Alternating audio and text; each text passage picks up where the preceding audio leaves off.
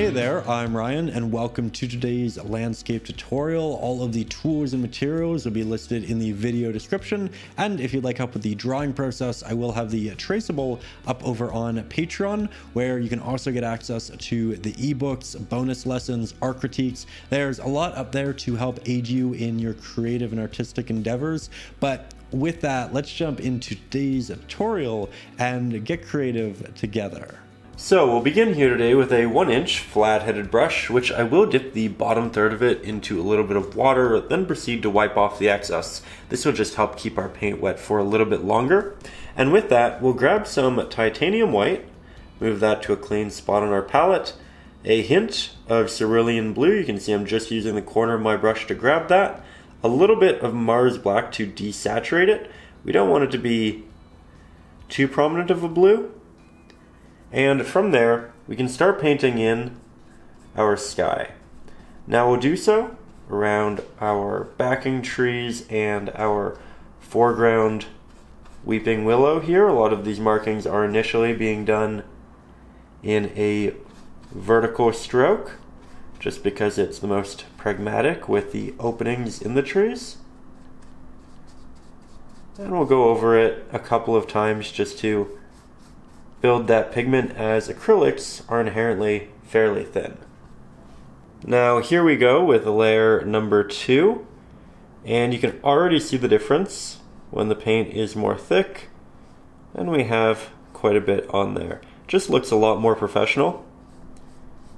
And this is something where I am actively going over portions of the tree, because we can always just paint the tree on top of the sky a little bit later on. So we're just making it so we have a bit more option. Now, once our sky is fully dry to the touch, we are going to switch over to a filbert brush, and this is fantastic because it has nice rounded edges for blending, it has a sharp top for detail, and we're going to use it to block in the background here. Now, on my palette, we have 2 new pigments, a yellow ochre and a green gold. Alternatively, you could use a sap green, but I'm going to grab some of our green gold, move that down here on the palette. We'll grab about a third of that in our yellow ochre. Then we'll need to thicken it, so I'll add titanium white, and we'll darken it with our Mars black. We're looking for a mid-valued green here, something not too bright, not too dark, something nice and in the middle. So we're just going back and forth until we have good pigment for our background and a good amount of it. You can see that I'm mixing small amounts of paint, and that's intentional because if we get the pigment very wrong, we don't have to correct a lot of it. So we can slowly add and build into what we need, and this looks great.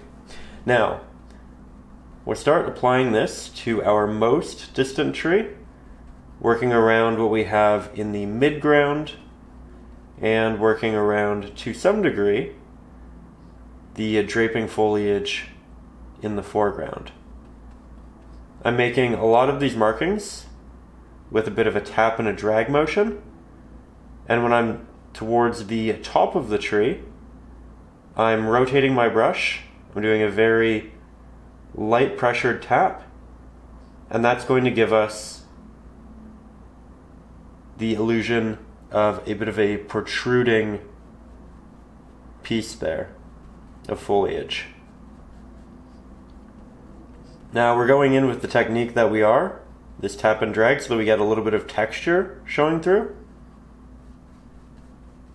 And that'll be a great detail later on. Right now it'll look fairly flat, fairly basic. That's okay. It's just part of the process. And we'll bring that up here. Up here. Right now we have a lot of that foliage in the front, that draping tree that's covering quite a bit of the distant trees. Now we'll get a little bit closer, grab some Mars black with that same brush, take off the excess. We really don't want too much on here, and we'll work that into our previous mix, not using the entirety of it. I still want some for reference later, but we'll get a little bit on here. We'll switch over to our fan brush and we'll apply a small amount to the ends of our bristles. Then we'll go in and tap in what will be some shadow and detail. Now, as you can see, we're rendering so many tiny little markings. These will be great little openings within the foliage for our shadows. And this isn't our final layer. We are going to be covering it up. So don't worry if portions look messy. We're just trying to create texture for the background of these trees. And we can also create darker clusters here, here. And the idea with that is that there will be portions of this tree that don't have protruding foliage, and because of that, we'll be able to see into these darker crevices that are deeper, that receive less light. So we're just tapping on this texture and detail, and I'm not applying the entirety of the brush. Typically I'm just using a corner, an edge of it, because that is enough to create a lot of small markings, typically. And if you go with the entire body of the brush, you can kind of get this straight line that's a little unnatural. We don't want that. Additionally, I'm going to go over the bottom a couple of times, really build that up, because there'll be a lot more light at the top than there will be at the bottom. So we just naturally get more shadows down here. Then as that dissipates, I can move back up to the top and just finish that area. Now yet again, we'll jump back to our filbert brush, grab some titanium white, work that over to the left-hand side of our initial mix, and we'll just create a brighter variant of that for our highlight on the top. So we still will use some Mars Black because we don't want it to be too saturated. We will use a little bit more of the yellow ochre, a little bit more of the titanium white, and here you can see we have a nice bright warm green. A lot of sunlight on that, potentially. Now we'll switch to a liner brush for the first time, and this is a fantastic sharp brush, wonderful for details. And while we're working on the background, we do still want some of those details. So I'll make sure that it's nice and damp, grab this pigment, head up towards the top, and then I'll go in with a nice little tapping motion. I'm not going to apply this over the entirety of our previous tree. We are being selective. We still want those darker portions to show through. But this is going to do a couple of things. It's going to add light to the top, which is something we needed. Light is coming down on these areas. It's going to make larger markings, which we also need. This is in the distance. We're not going to see a grand abundance of detail. Just wouldn't be natural. It'll build our depth, and that light is coming down.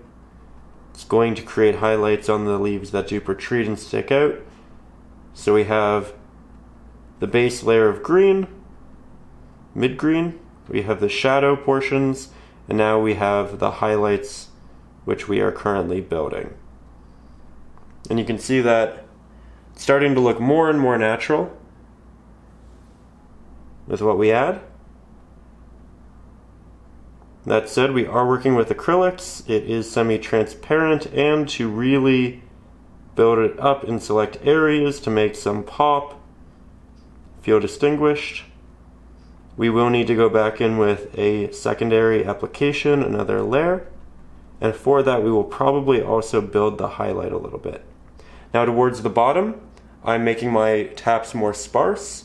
I'm leaving larger portions open, and that way we get more of that darker detail showing through in an area where there won't really be an abundance of sunlight.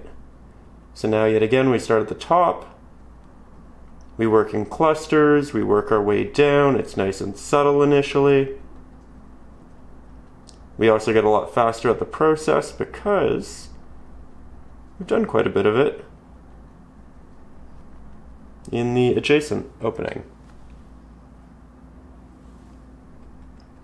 So yet again, taps that work their way down. Now we're not quite done with that section. We are yet again going to take titanium white, interject that into a previous mix, maybe a hint more of our yellow ochre, hint more of our sap green, not adding in any additional Mars black. You can see just how bright this is in relation to our last pigment, and that, though it won't actually be this pigment on the canvas because our pigments are semi-transparent and we will see the darker pigment showing through it.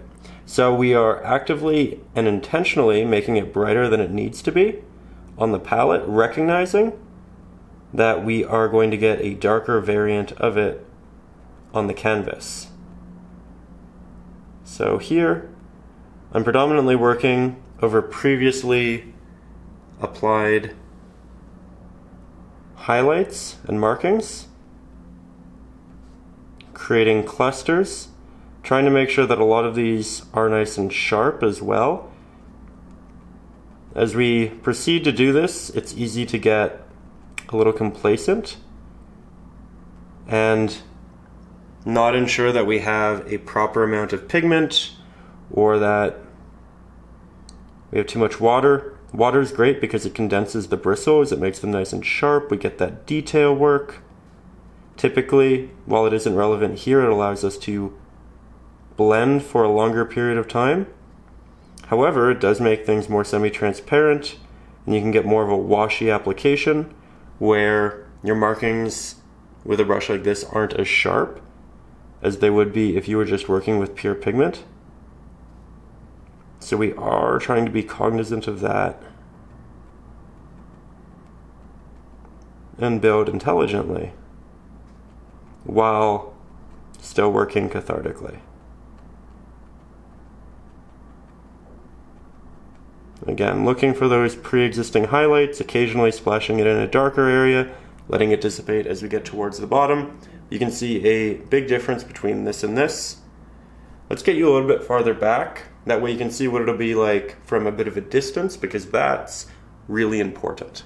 Now, if you watch the channel regularly, you'll know why it's so important that we move the camera back and ensure that you are seeing the painting process from a bit of a distance. But if you're not, it's because often when we paint, we get really caught up in the details. Every little marking, and we look at it not holistically, but again, we hyper-focus, which in a vacuum sounds great, right? It means every area gets a lot of attention to detail.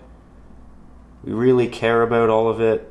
But the issue is that we can build up certain areas to have more detail, more depth, more contrast, more saturation than what actually makes sense in the larger context of the painting. So that subject that you're working so hard on just doesn't fit with everything else. And you can make everything else fit around it, but then maybe you sacrifice the mood, the atmosphere, the impact of the painting, right?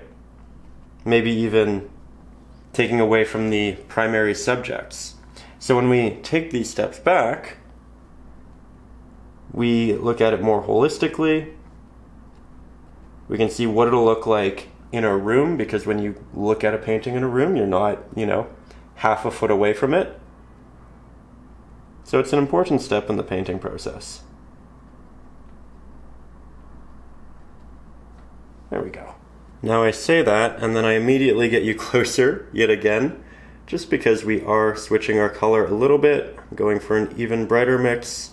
Again, working with the previous, but not working in more Mars black. And this is something I'm only going to apply towards the top, where the light is really coming down. It is not in excess.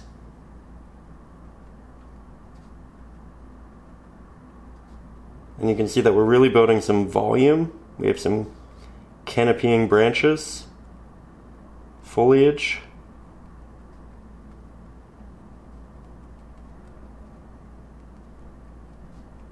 And now we can see a real difference between this side and this side yet again, right? That's one of the great parts about compartmentalizing subjects. We can always compare and contrast, see if we like the direction it's taking. And here I'm quite a fan. Now, the main primary visuals in this, I think what drew me to the piece and probably drew a lot of you to it, provided it's finished and works out well, is the willow trees, the weeping willow trees. These trees are not those. This is a different type of foliage, and having a mixed variety of trees and foliage in a painting can be great for keeping it a bit more interesting and the viewer engaged in the piece for a longer period of time. Now we need to continue working forward with our trees, but we're going to do so with the larger flat-headed brush, and we're going to change our mix. As we move closer to us, it's going to progressively get more green and less yellow. So we'll make a new mix. Everything on here is dry, but I know that this was our initial mixture right there. So I need this with a little bit less yellow, and we can make it slightly darker. It can be slightly more saturated. As we move into the foreground, we get more of the innate coloring, the innate values. I will interject a slight bit of that yellow ochre, but not a grand amount, and you can see that the difference in saturation is definitely getting there. We'll add just a bit more Mars Black, and I think this is great. So from there, we'll apply our base layer, and I'm going to do this with the 1" this time, rather than what we did with the filbert. And I'm doing so just because it's a much larger area, though we will grab that filbert to instigate a lot of the detail. However, we do need multiple layers. You can see just how thin this is, and we can save a lot of time by just starting with this one. As you move up the tree, we can also make it slightly more yellow, maybe a little bit brighter, despite the fact that it's the base.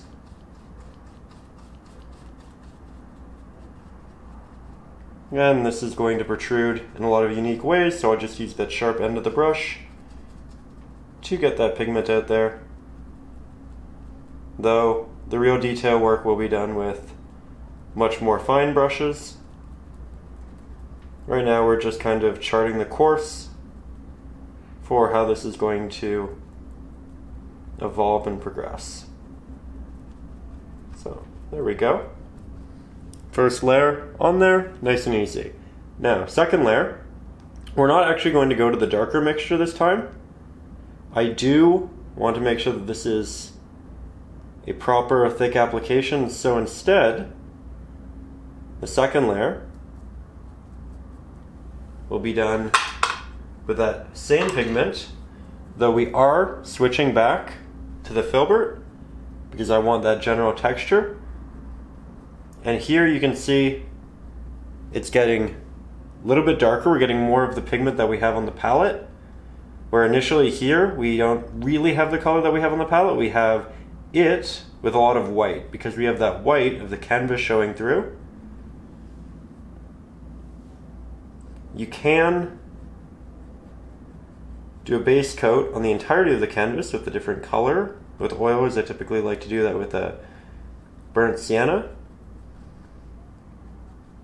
And it gives it a very holistic, unified look. But here we have a lot of that light just working its way through, and it looks quite nice. So we're working our way up. It's also worth noting that we would get more of the natural color from our palette if we let the initial base layer dry. Don't have to do that. But if you find it's just too thin, it's an easy way of making it happen. Okay, so I've let it fully dry to the touch. Yet again, we're going to remix up a bit of our green, just like so. You can see we've color matched it fairly well. Smallest hint of the yellow ochre so that it's still cohesive, it has that warmth. We switch to the filbert, and from the bottom, for the third time, we go in, we do the tap, we do the drag, gets a little more green, gets a little bit more of that same color that we have on our palette. I'm being a bit sparse with it as well. I'm not covering the entirety of the piece, and it will dissipate as we get higher and higher. I want the top to be more of that yellow. So we'll just do it over to the left, work it out, and I think this is actually quite nice. Now from there, we do need to incorporate those shadows again, so we'll grab some Mars Black, work that beside our mixture and what we used for the shadows initially. These shadows are going to be darker, so we'll use less titanium white, but we still will use some. We'll use a hint of that yellow ochre. You can see that we've essentially remixed what we had before, but again, we do need it to be darker. Want it to be a bit more green, but we still want room to make it even darker as we move into the true foreground. So we'll just brighten this up a little bit, and I think that right there is a great pigment to proceed with. So I'll mix it out fairly consistently so that we don't pick up some portions that are more green, some that are more black. We'll grab our fan brush. We're not making this damp because if we do, it'll condense our bristles. Right now we want them to be nice and sharp, though later on we will condense them. Now while we're doing this, what are we trying to avoid? We talked about it when I first did the application over there. We need to think about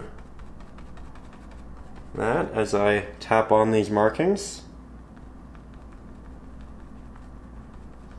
We want to avoid applying the entirety of the brush like that and creating a straight line. We want to use our edges for the most part.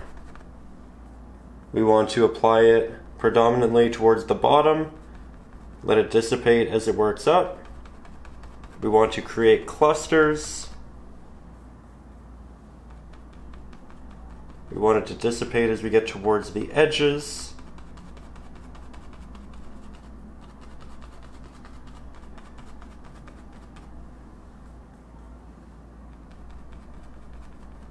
We will be leaving some of these portions open. We want it nice and sharp.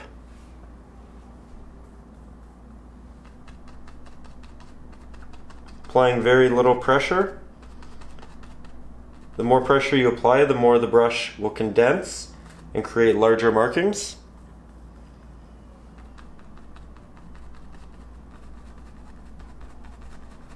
There we go.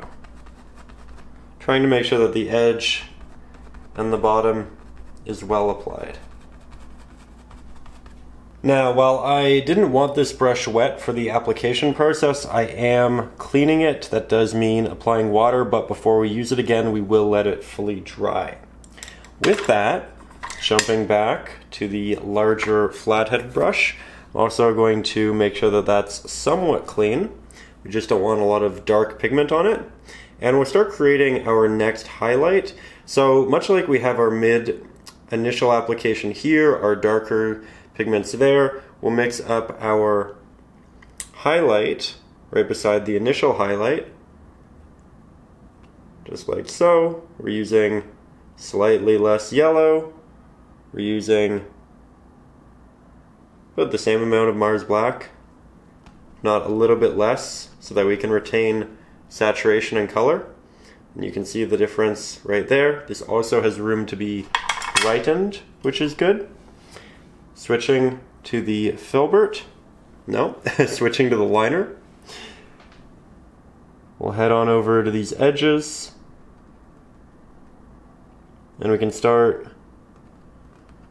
doing these little taps. I'm rotating my brush in the air to create unique markings.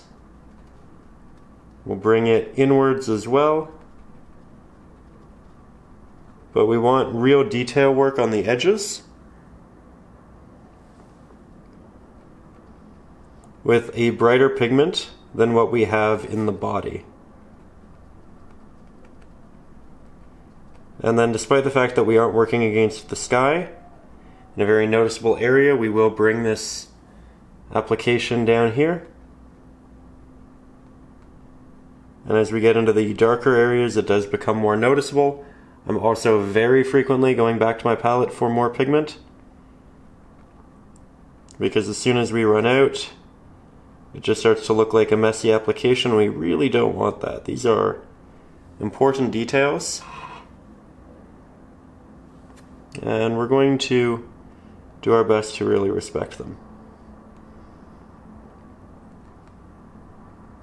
And we respect them by making sure we have the right amount of paint, the right amount of water. You can see that we skipped a little area there because we have a drop off, so the light's coming down, it's touching the top, it's creating this nice canopy effect, and then underneath there's an area that has shadows, and it's not getting that same amount of light. So we're keeping that open, and then this protrudes, so then it gets light, but then the bottom area isn't really going to get much. Then we can move in a little bit, just naturally following some of the highlights that we've established, but also following the already tapped on applications to the right hand side. And we're just moving inwards.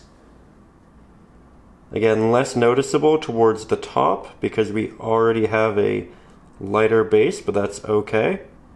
We don't need a lot of contrast everywhere.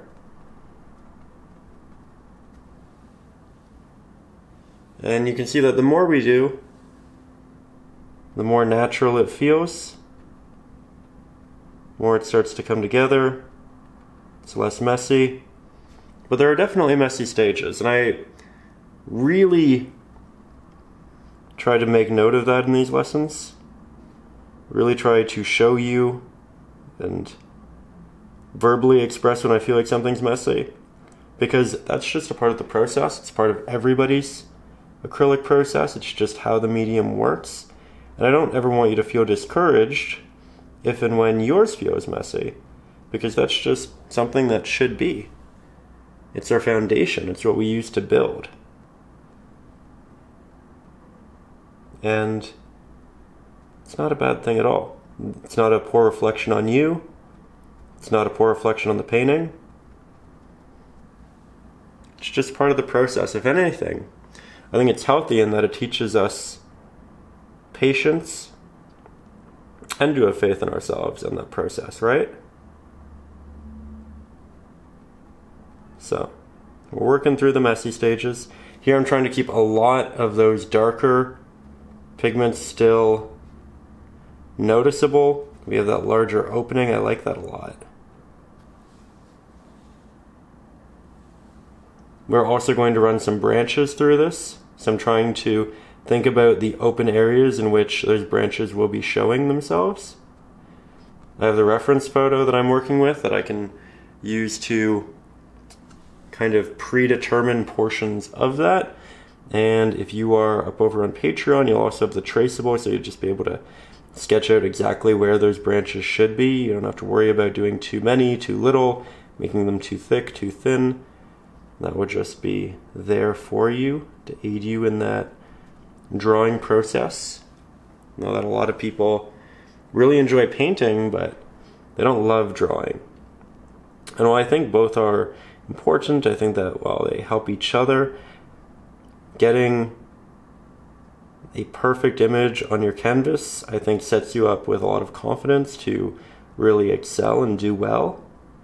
And I'm also a big believer that even tracing, using traceables, makes you a better sketcher, because you can see how things are properly supposed to look rather than continuously repeating mistakes in the process. It gives you a better idea of what subjects actually look like. And then when you go to sketch them one day without a traceable or something of that nature, you'll just be a lot better at it. Just things to consider. Here you can see I'm doing a lot of jumping around.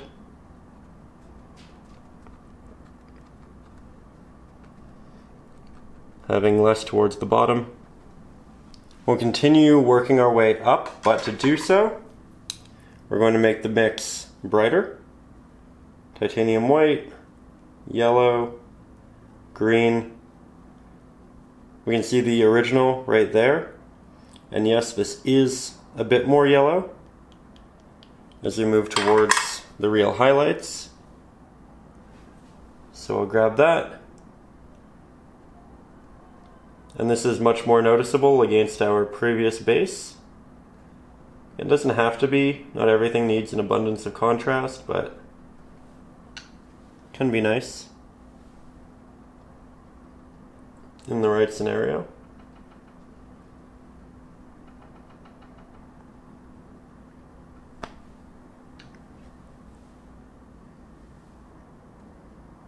There we go.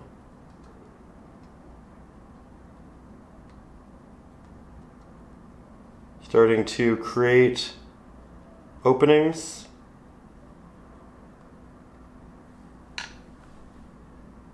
Continuously going back to that palette for more pigment. We're very soon going to be into the actual willows, and because of that, we want to make sure that we end strong with the trees that are not them. Right? We don't have too much left of this. We want to present it well. But you can see that there's a lot of light up here, and then it dissipates as we start moving down.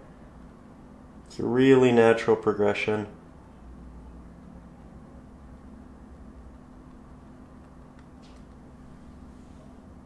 And I'm making these markings more sparse as we get towards the bottom.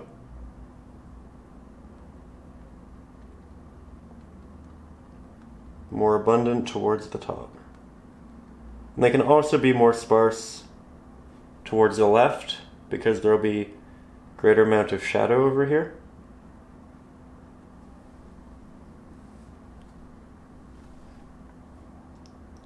Don't like to do a lot of mixing with this brush because it doesn't pick up a lot of paint, but we can do a little bit for really nice highlights towards the top. These are much more area specific. We don't need a lot of them, so we don't need to mix a lot of paint for it. But these really are subjects where a lot of this layering helps them dramatically over time.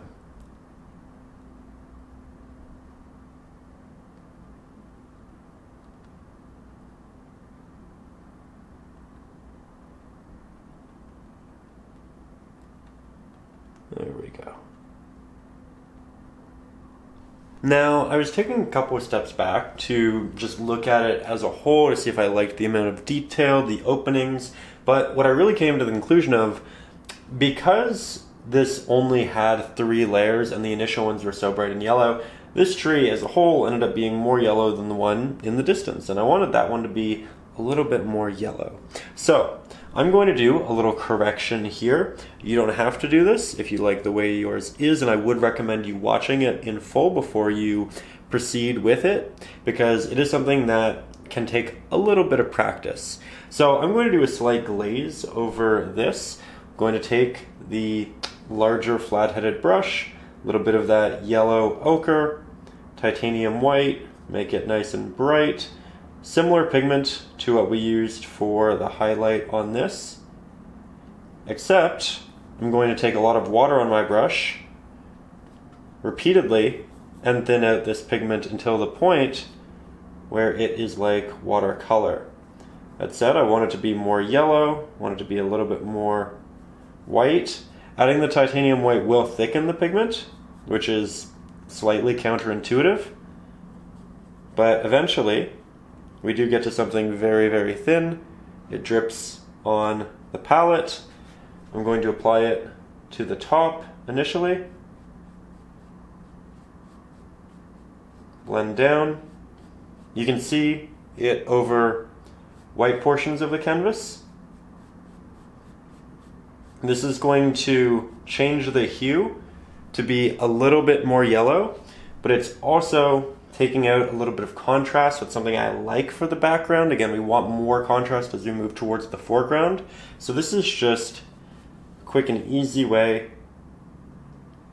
to instill that. Simplifies it. I think that looks quite nice. Though,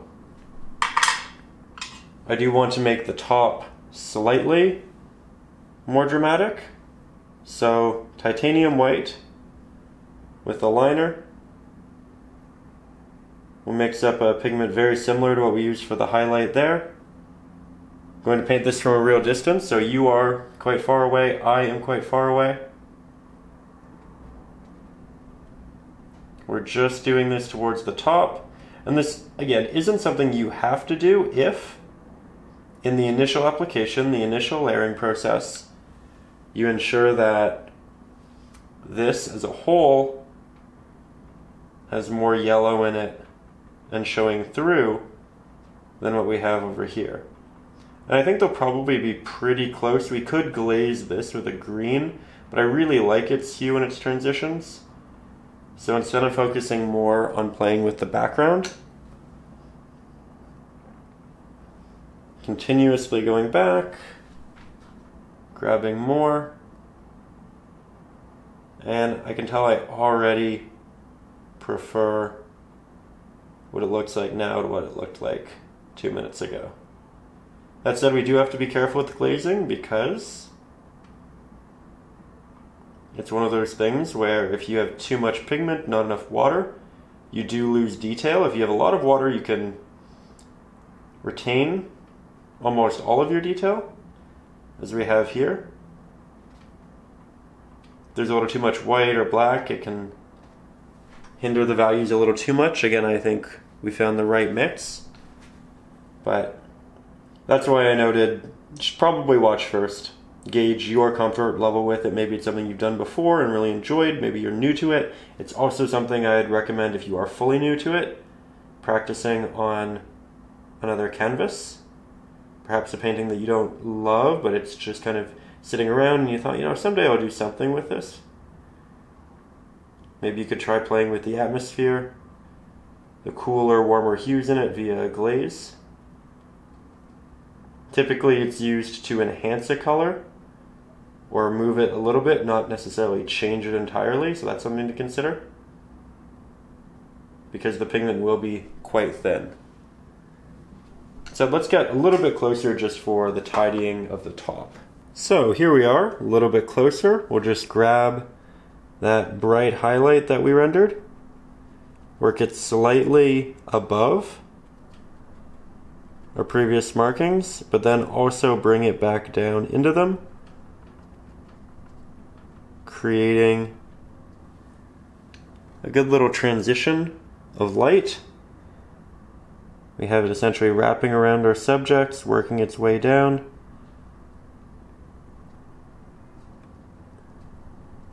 I think it's turning out quite beautiful. Didn't take too much work to just rework it. And I don't want to do too much detail because I don't want to take away from what we have here. So we'll leave that and we'll proceed into the branches. Okay, so now this is fully dried. We're going to take the flat-headed brush and for the first time grab a little bit of burnt umber, move that to a clean spot, grab an equal mixture of our Mars Black, which will take out a lot of the hue in it, and then we'll grab about a quarter of that in titanium white. As you can see, we're ending up with a gray. We'll interject a little bit more brown, we'll interject a little bit of green, because when you look at branches, typically they aren't actually just a brown. They have greens in them, they have yellows, they have other hues, and I'm actually going to make this mix very eclectic. So the right hand side of it is going to be a bit more burnt umber prominent. The bottom will be a little bit more sap green. The top will be maybe a bit more gray. But I'm trying to create a variety of mixes that I can grab from. Something nice and eclectic. We can even have a little bit of a yellow mix in there as well. So we have a lot of color. You can really see as I move my palette. We'll put that down. Grab our liner brush. I'll start by grabbing some of the gray. And I'm going to work this somewhat behind our foliage, portions of it. But then it re-emerges in other areas. And it can separate, work its way through, even find its way on the outskirts. I know you're quite far away, it's subtle, hard to see, and that's how it should be. Here, because it's much brighter at the top, this will be much more noticeable.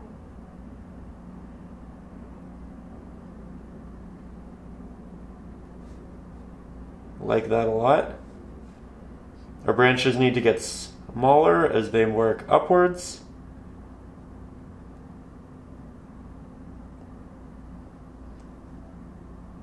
I'm trying to create them with a lot of little markings.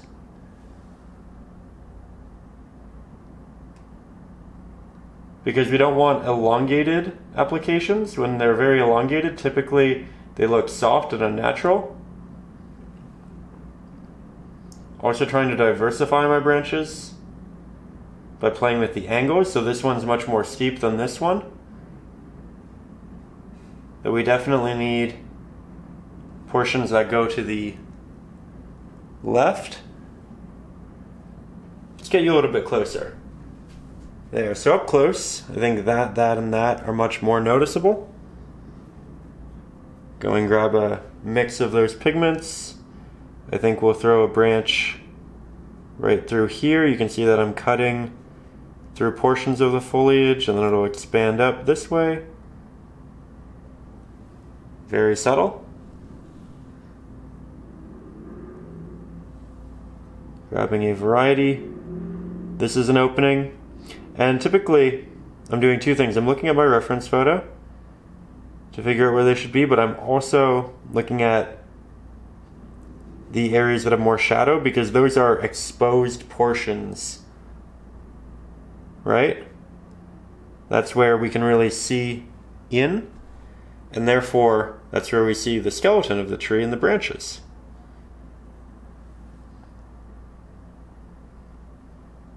Now it's less noticeable in there because it's darker and we're applying a darker pigment, but subtlety is so valuable in painting.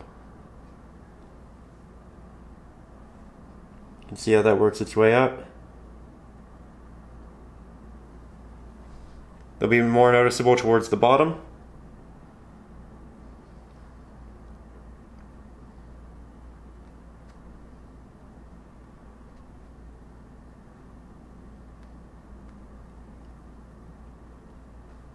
There we are.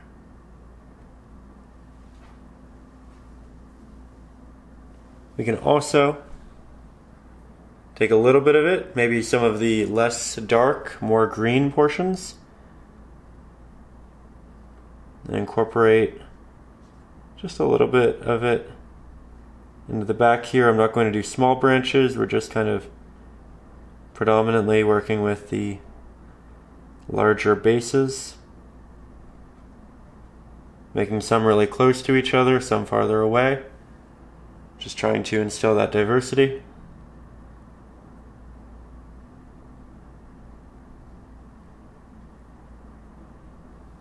There we are. And if you end up doing slightly too many branches, fear not, because you can just reincorporate foliage over those areas. So it's not something where you have to worry about, oh, is it too much? Because it's really easy to walk back and cover up.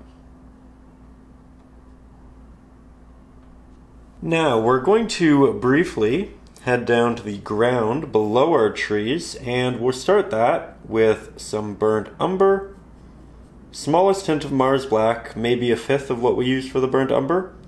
We'll brighten it slightly, but we do want this to be our base layer, and this layer is going to be quite dark. So we'll just start applying this to this area that I've drawn out. It'll extend. It won't be a straight line. We want portions of it to protrude into the water. And then we can also just work it back diagonally into some portions of the greenery. Like that. Then I'll make sure it's a bit more thick. Extra applications and layers.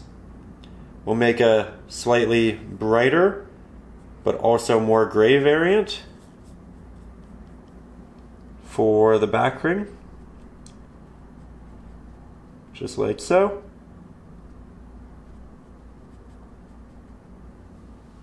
Nice and easy. Then we'll take this brush, put it down, grab our liner, make sure that it's nice and damp, mix up a brighter variant that's a bit more burnt umber heavy than it is Mars Black, because it's already fairly desaturated. And then I'm going to go in and I'll just tap what we'll call highlights, despite the fact that it's not actually that bright. It's just a little bit brighter, it's a little bit more thick, it's a little bit more saturated than our previous application. Then we'll yet again make it brighter, make it more brown, head to our real edges of those applications, the areas that protrude, the areas that can catch more light. And I'll go in with these tapping effects yet again. Let them dissipate as we work our way back towards the trees. Just like that. Can do some in the background here too. It's all quite subtle at this point. Yet again. You notice that with almost all of this, we're doing 3 layers minimum.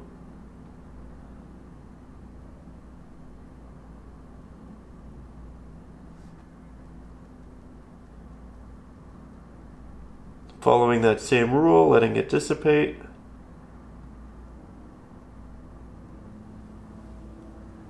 And we do want some greenery down here. So we can take our sap green, titanium white, a little bit of Mars Black,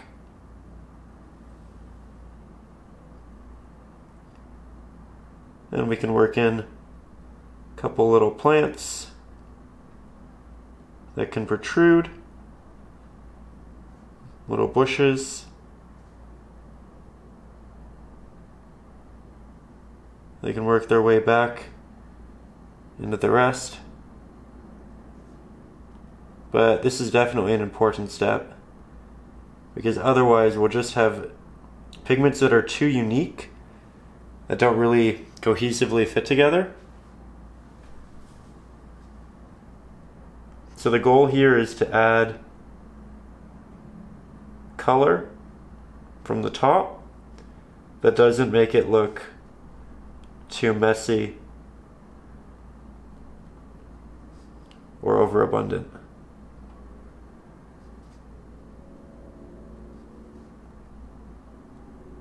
I think that's a good balance we're striking.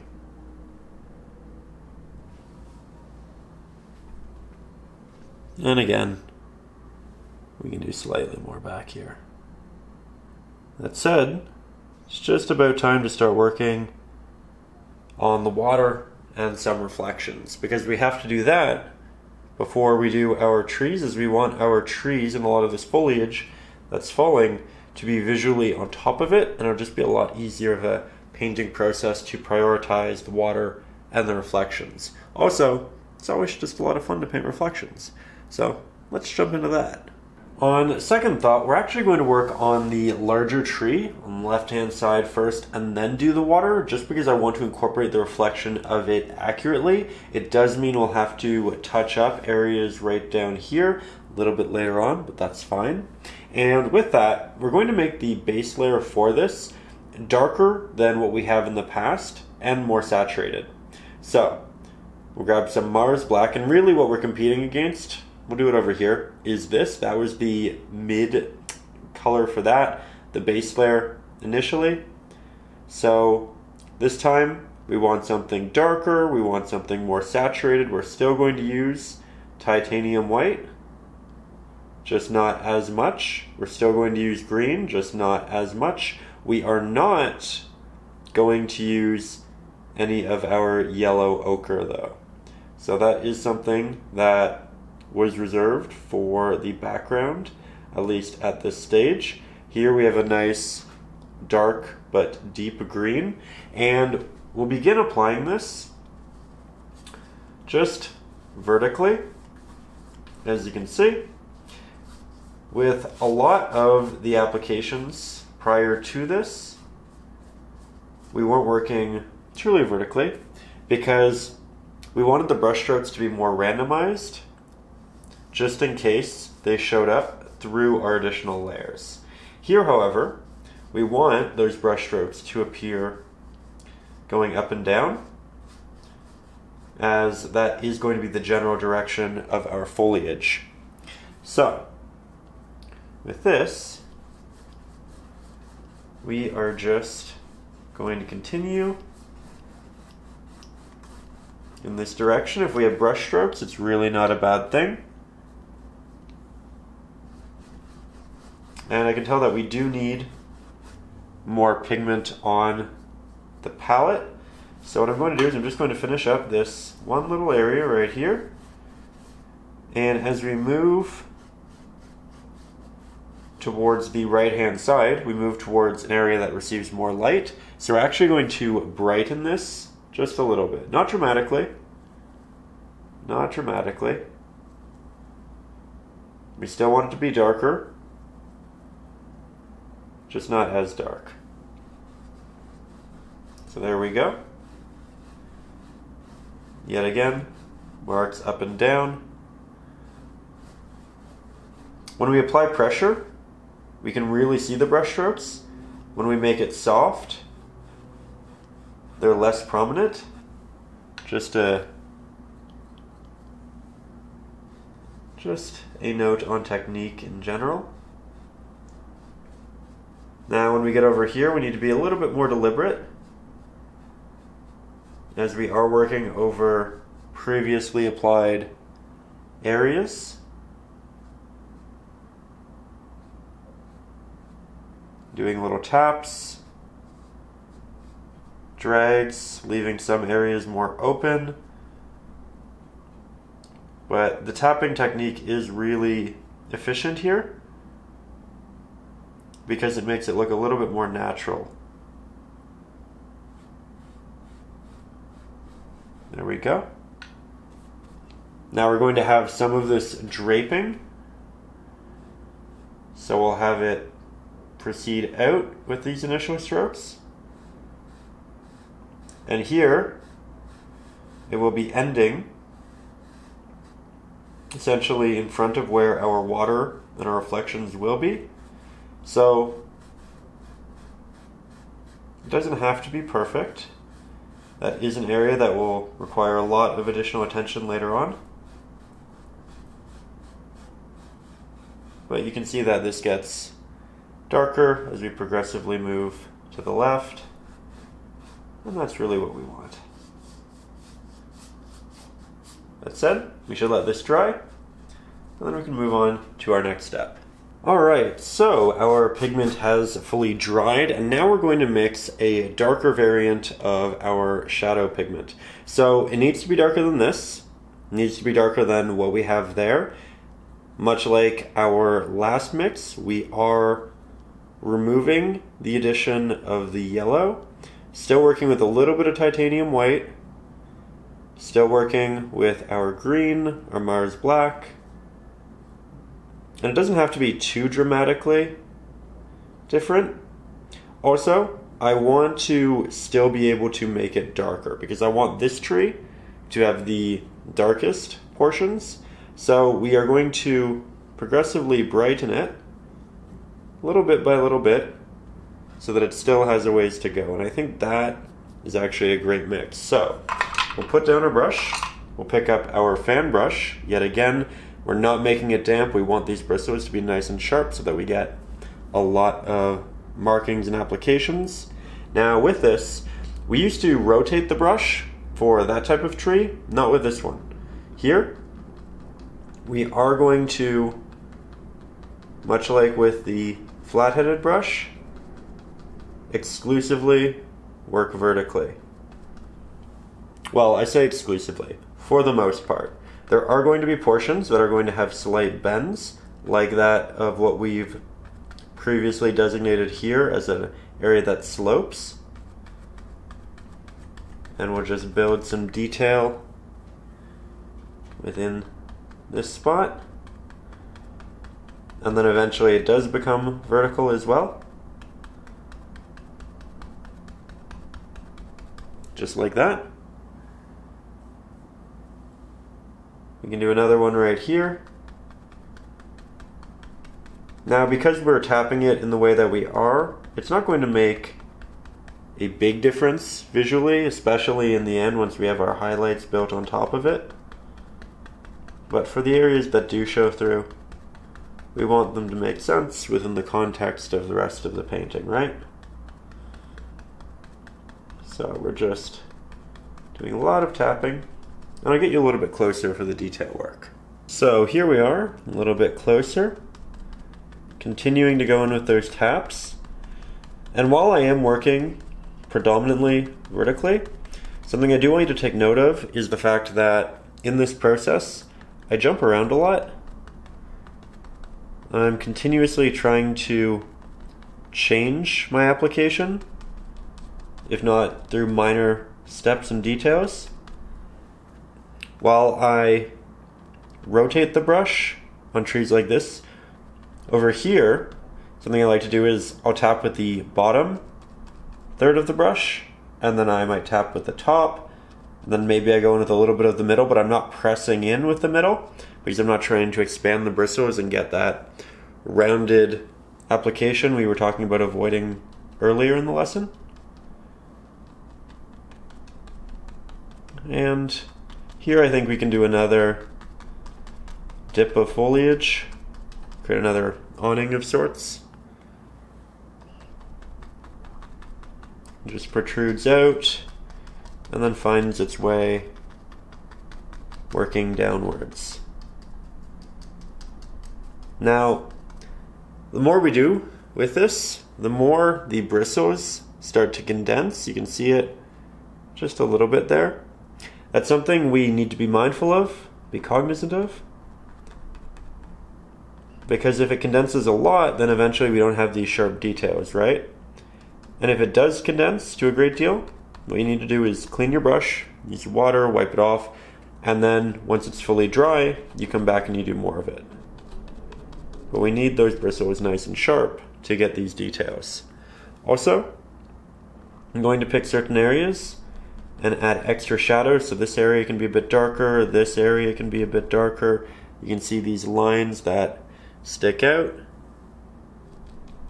We're going to do a bit more on the edge to create more of a vignetting effect. This will eventually, inevitably lead to slightly less detail in certain portions. It's okay. Losing detail doesn't mean losing realism. In realism, a lot of detail is lost, simply because of shadows. So let's move down and just complete this layer. So we don't have too much left to do here, but as you can see, there is a very thin area, and that is fantastic for making these details pop. So I felt like we should start there, where we know that they'll be truly impactful. And much like every other process, the more we do this, the more comfortable we get with it, the faster we are. Though we can't become complacent with our general thoughts towards it, as different areas will require slightly different taps, and it is our job to discern which taps those are to best visually render the subject, right? There we go. Alright, so all of our pigment has fully dried, and then as you can see, I've gone in and I've just drawn some of the draping areas which we're going to paint our highlights in. I used Conte to do so. It's essentially just a colored chalk, but great for just little detailed drawings. You add a little bit of water to the canvas, comes right off. So I like to do that with my drawing after I already have acrylic on the canvas. That said, we're going to start by mixing our pigment for the little strands. They essentially look like string that bind all of the little pieces of foliage to the draping portions of the tree. And we're going to take our flat-headed brush. We are going to use some of our yellow, about an equal mixture, maybe a little bit less of our sap green. We'll create something nice and warm, something that will stand out from the rest of the greenery. A little bit of titanium white, a little bit of Mars black. We don't want this initial application to be too bright because we're working on such a dark background that regardless of if it's a bright value or a mid value, it's still going to stand out dramatically. With that, we'll put our large brush down. Done our mixing, we'll switch back over to the liner. Make sure it's nice and damp. Wipe off the excess, grab some pigment. I'm going to take my pinky finger, use it to ground my hand to eliminate shake. And I'll just start drawing on some of these markings. We're going to frequently go back for water to make sure that these are in fact nice and sharp and that they remain this way. You don't have to get it directly on the drawing if you use Conte, because you can just take it off so easily. If you find a way to make it better in this drawing process, because that's essentially what we're doing right now. We're almost drawing.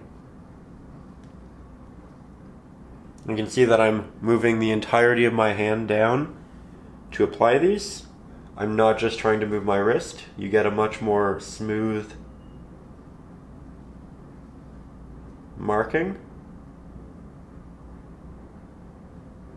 this way. Trying not to apply much pressure with our hand. Also, do really like the hue that we found here. I think it works quite well.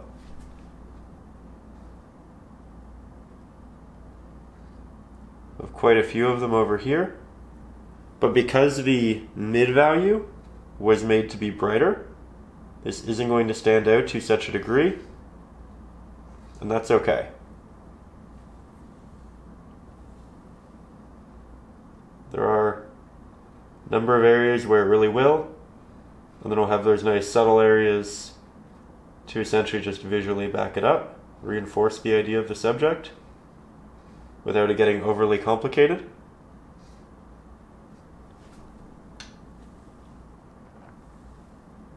We're almost done this process, though we will be going back and doing more a little bit later. There we go.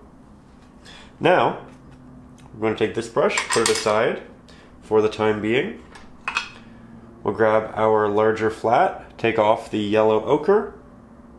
We'll mix up a similar pigment to this, but we will abstain from the yellow ochre. So, similar amounts of Mars Black and Titanium White. This time we're just using an excess of green over the yellow. And we're starting off with not a really bright green, you can see it in relation to everything else. Somewhat subtle even. Put that down. Pick up the fan brush, and this has had time to dry. So we'll grab our pigment, and then we'll start tapping this down along the edges of our pre-existing markings. And then we can also fill in some of the negative space in between them if we feel like it'll be a very full area. Now this is just layer number 1 of this application and technique. We will make it brighter, we will make it pop to a greater degree, so don't feel like you have to overcompensate and make it all look perfect right now. This is something that will be built up in and over time. Trying to get it on both sides of the brush. Not applying much pressure here. When the strand is moving fully vertically down, I like to apply the taps to both sides of it, left and right hand side, but when it's curving, I like to just paint right under it with the taps. So our application style varies, not dramatically, but it does vary. In really dense areas, I may also apply a much larger number of taps, which will eventually relinquish some level of detail, but that's okay because we can re-interject that detail later on with our more highlighted pigments. And this will, in those scenarios, become more of a base than it does a detailed highlight. Where right now, because it's the brightest pigment in the subject, it is the highlight, but long term, that won't be its role. Now, as very recently noted, we are going to build up our highlight. So we'll interject the extra titanium white, we'll give it the saturation back with more of our green, darken it slightly so that we can continue building. Though remember, we're not actually going to get this pigment, we're going to get a mixture of it and what we already have on the canvas. With this, we're going to predominantly apply it, initially at least, towards the tops, so the areas that are a bit more curved, and then we can start moving down. But with this, we're essentially just thinking about where the light is hitting. Over here we have a lot of light, it's very open, so towards the right hand side we'll get more of this.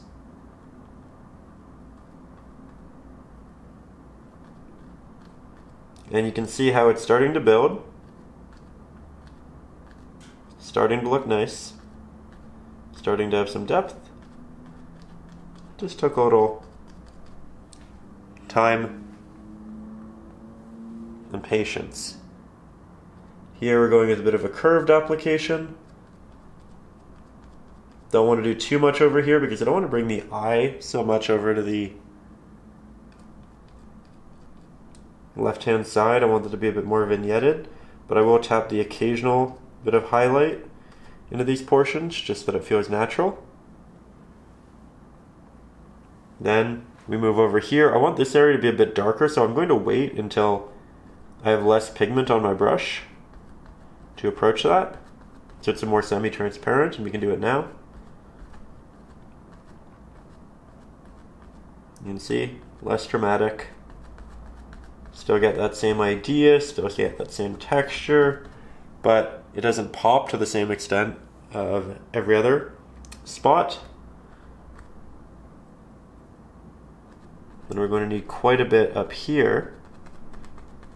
But I think we'll need to move the camera so that you can see all of that. So as we pull back, I think it's quite evident just how different this texture makes a lot of this look in a good way. So we'll continue to add more. Working it down, changing the way in which I hold my brush and press that pressure into the canvas.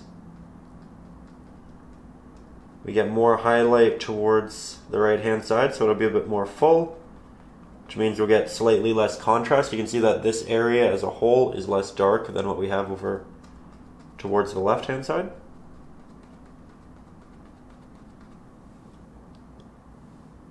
Need some nice thick applications here to make sure that it's as prominent as it needs to be to stand out against the backing greens. We'll also bring a bit of it out.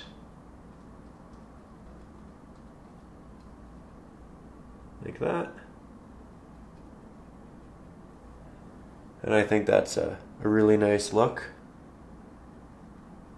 Probably drape the entirety of the top to a point, leaving slight openings. Go back here, continue to build. If we apply it over the same area twice, it will look brighter because our new base, essentially, is brighter.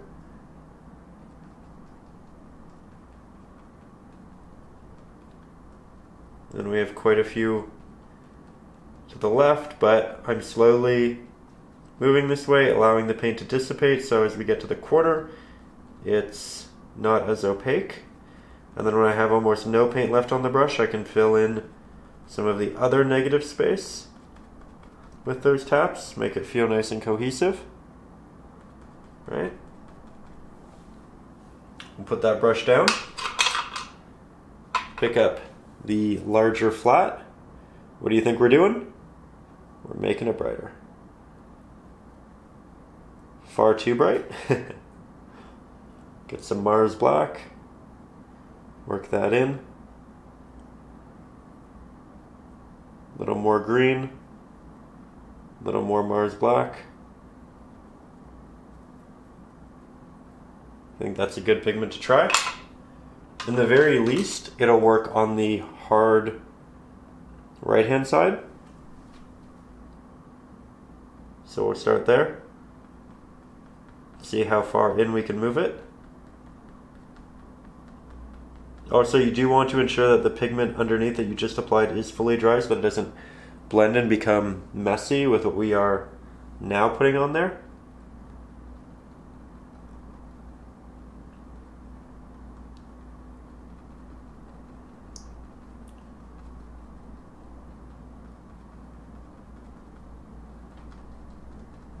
There we go.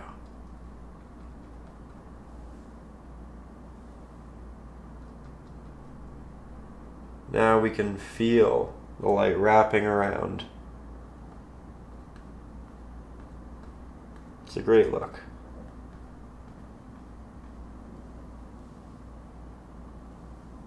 Do a little bit over here, not as much.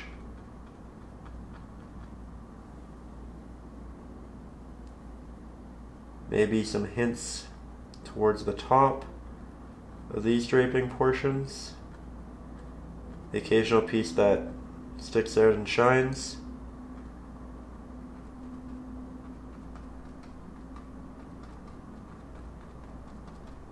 You know what? I think we can go even brighter. Let's do that. Put our brush down. Titanium white. Sap green.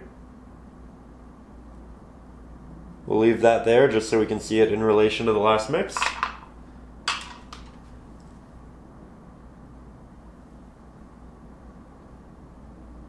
We test on that right hand side.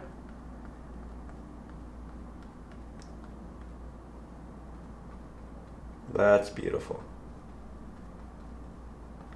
We likely don't go any brighter than this, but I think this is a great highlight.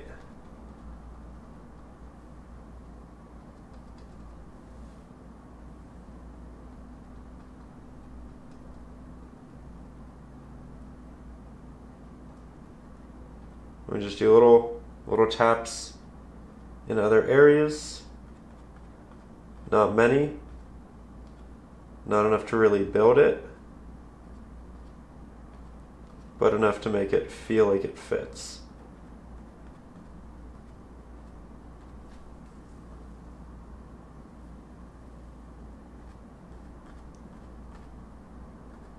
There we go. And if you want a very specific area, we can always go back to the liner.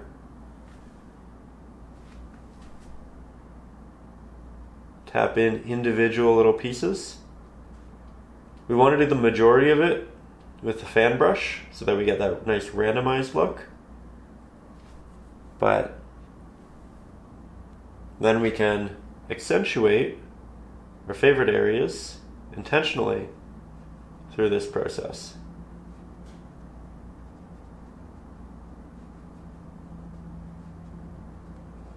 Trying to move my hand a lot so that we don't hyper-focus on a singular area. And we drew in all of those lines. A lot of them were lost. We can recreate them. I might make this mix slightly brighter than what we had previously. But we have our previous mix right there, so it's easy to find. I like that a lot. Grab it, very watery brush. Re-interject some of the spines. Just have some dropping. This will really show up best in the negative space, in the darker portions.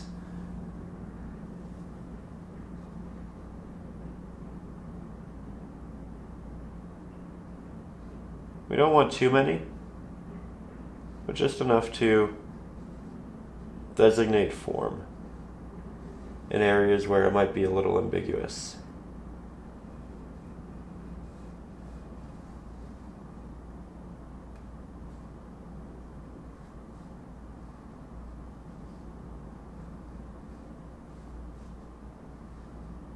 There we go. Now we'll head down low and paint in a nice little patch of land. Grab some Mars Black, a little bit of that burnt umber for the initial mix, titanium white, create something nice and dark. And here is essentially why I was thinking we should paint the water first, because we have to work around all of these areas, but I think we'll actually just paint on top of them and then repaint them later on. But here, we're just painting in a fairly neutral, earthy ground, which we will put greenery on top of once it's dry. And then once this is applied, then we can work on our actual reflection. So, good little start there. We don't need to add any highlight to it or change the hue in the way that we did what we did here, because we're going to cover almost the entirety of it. So we'll let that dry, and then we'll come back and do some embellishments. Okay, so things are dry, and we can proceed to add some greenery. I'm going to create the mix using the flat-headed brush. We're going to go for a darker green initially, but we're going to keep it saturated, so not too much titanium white. We are going to switch to the fan brush, and we can just tap on some nice subtle grass. But we're not just doing a tap, we're doing a little bit of a tap and a drag down. You can see little bits of the brown showing through, which is actually a good thing. Now we'll brighten our mixture. A little bit of extra titanium white, a little bit of extra green. Maybe not that much. There we go. Also, we typically mix these to be perfectly cohesive. Here, you don't have to. It can look a little different. Different portions of it, some can be darker, some can be lighter, and that'll just make the grass look more unique. But here, doing more of that tap and drag effect, leaving openings in some portions, but less in others. We're also going to go in varying directions, so sometimes it'll sway this way. For the most part, it's going that way, and we're just doing that because it's a leading line that pushes the eye into the painting. But we can also do a couple in the other direction just to make it feel nice and natural. There we go. Still not done. Grabbing our brush, making it brighter, making it more green.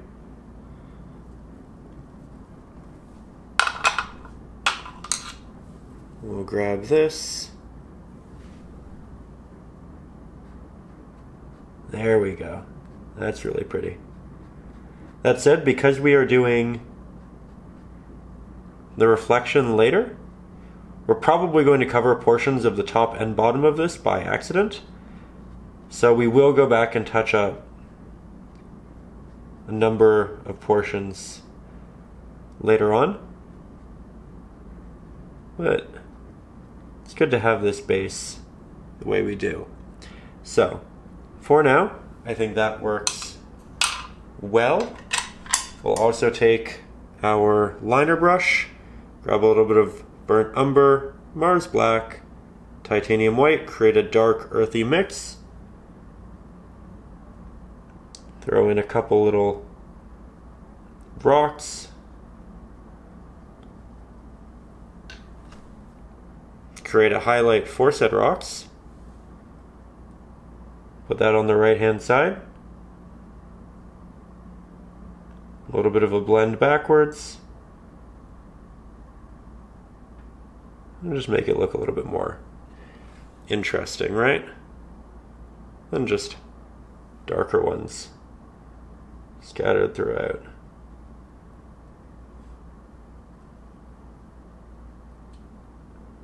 And it's the eclectic look that I think will really create the best end result.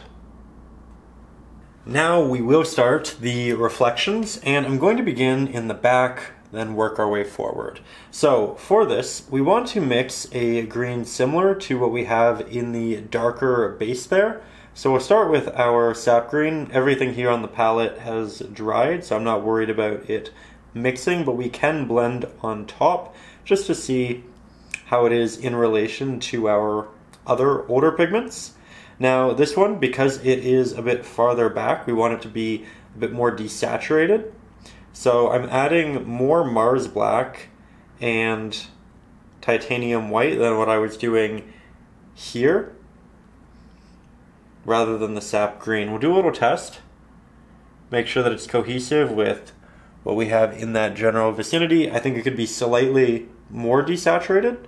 So a little bit more Mars black, a little bit more titanium white. Do another little test, and I think that's great. So from there, I'll start by just doing a sharp horizontal line, and it isn't straight, it has a little bit of a bend to it, across, and then I'll take it and I'll start dragging downwards, like so.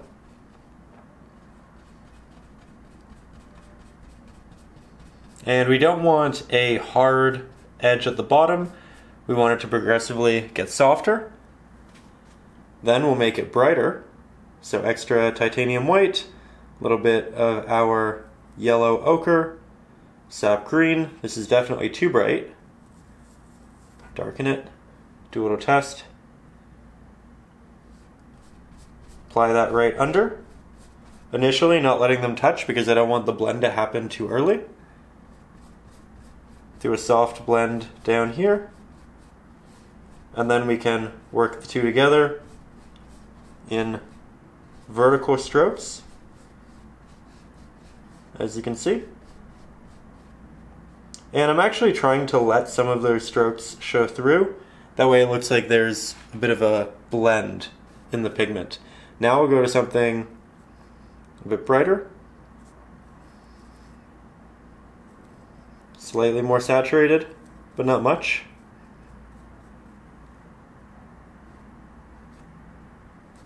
You can see that we're just applying that to the tops here. And then just a little flick of the wrist upwards. Typically reflections are darker than that of what they are reflecting, so I'm trying to keep that in mind. And then we have it just fade off into the bottom.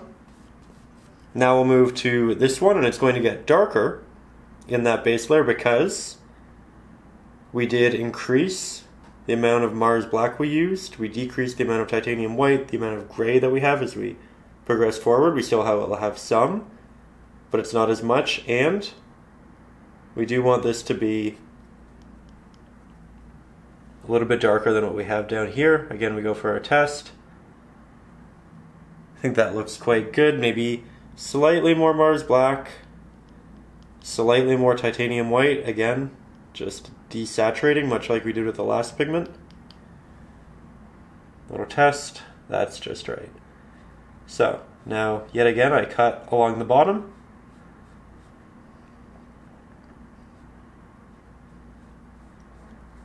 We'll drag down.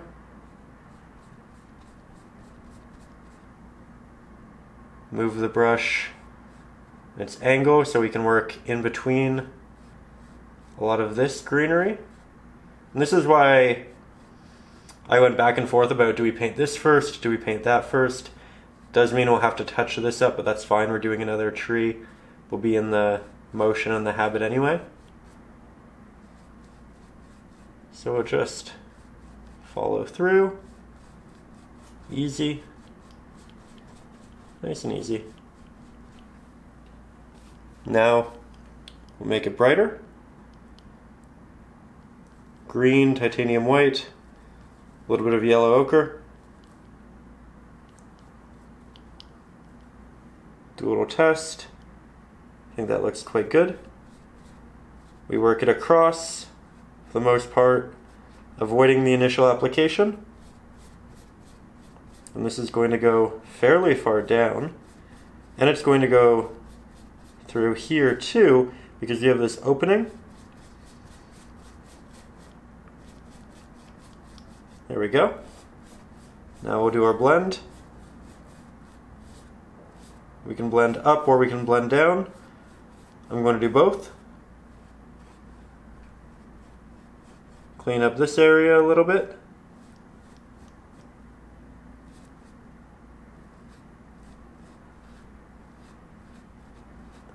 This is getting messy over here, that's okay. Won't be hard to fix later.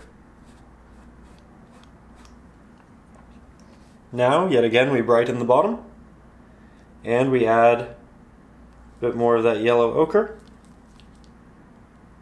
recognizing that the pigment we're currently mixing is not going to be this pigment, but rather an amalgamation of what's already on the canvas and it.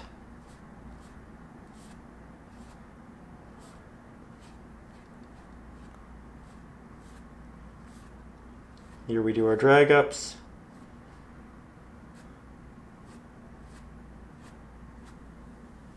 Fairly good. Brighten again.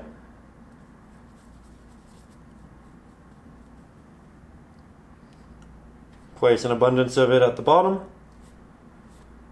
And then I start the blend.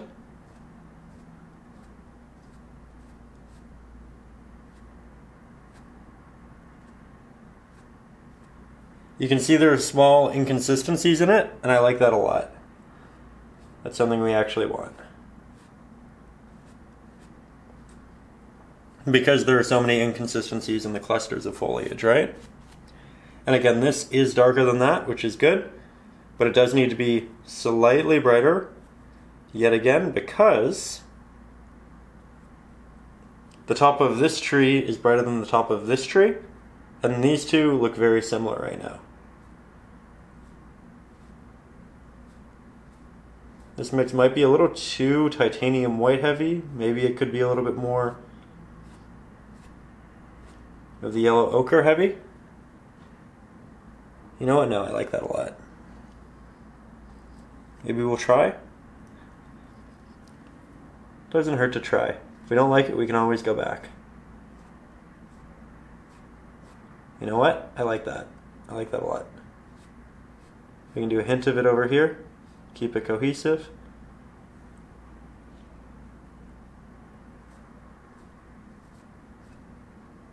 We're really stretching into where the brighter portion of the sky is, but that's okay. And I'm just going to soften a lot of these blends.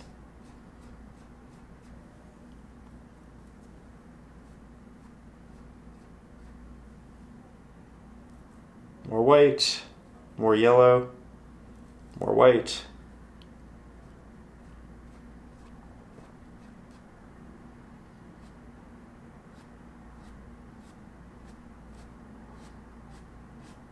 Doing a bit of a dry brush over here. And I think that's great. Now we'll move over to this side where it gets significantly darker again. Sap green, Mars black, less titanium white than what we've used previously. We're getting into a truly dark pigment here.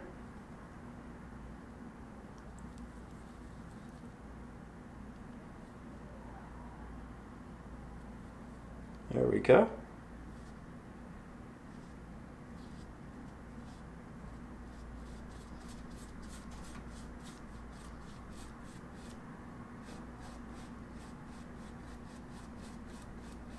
Now you can see that the reflection of this actually only goes to about here. So what I'm going to have to do is paint this brighter pigment back in. Also, we'll take this opportunity to do a little bit of the base layer for this again. And then with that comes the reflection down here. We also have the reflection of that. It's a bit closer so we can see the reflections to be a bit sharper.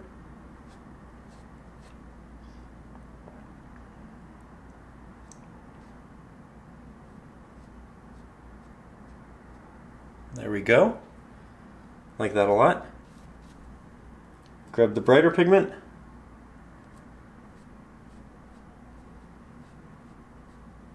Work that. Still going for the vertical strokes, not trying to mirror it exactly. This water is running to a point. Then we need to create the reflection of this little piece of land. So we'll do the darker mixture. Maybe a little bit less dark.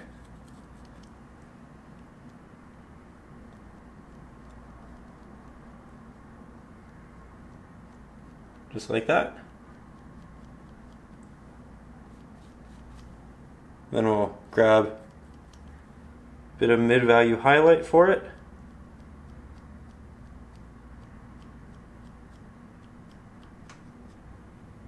Just like so. We'll also grab our burnt umber, Mars black, titanium white, mix up a darker color than what we use in the ground back here, and we'll just do a little bit of it. Relieving pressure as we move the brush down. That way it gets softer.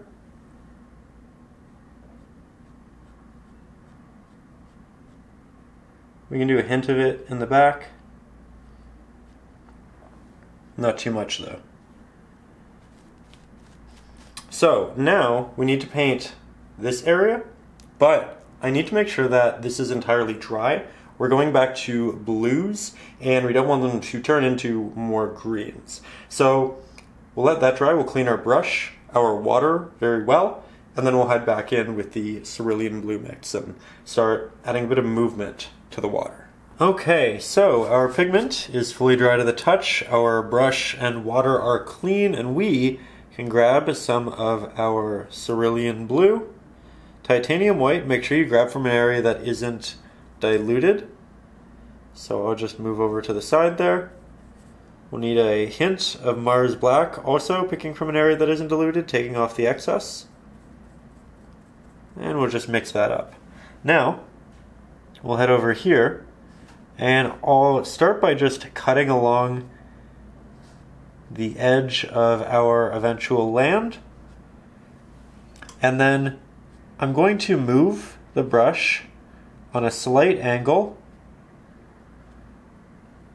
this way. And I'm going to cut into the green applied areas. And I'm looking at the top and trying to essentially mirror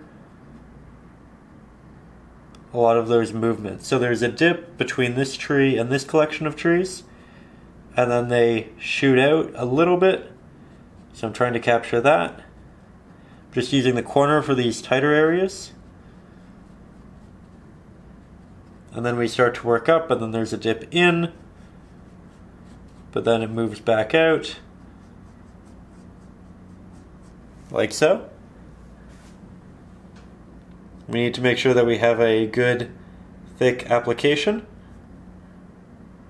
So we'll go back, we'll do another layer, we'll use additional paint. You'll really be able to see the difference as we build it up. Again, just using the corner of the brush as we get into these more tight areas, and we will switch our brush very shortly.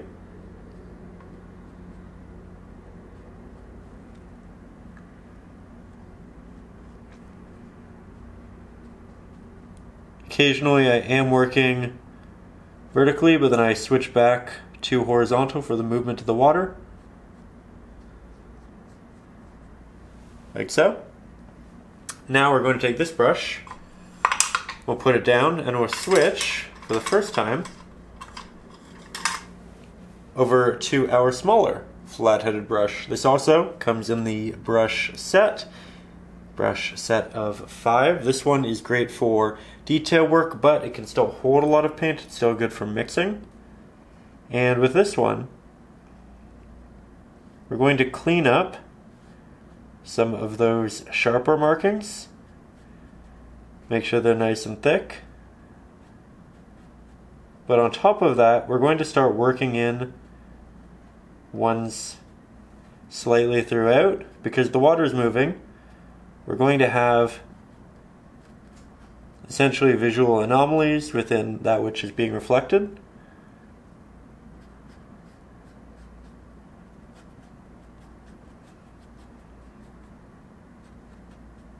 And sometimes they'll be a bit more opaque, sometimes you'll make them more thin. But you can see that the more layering we do, the cleaner it starts to look.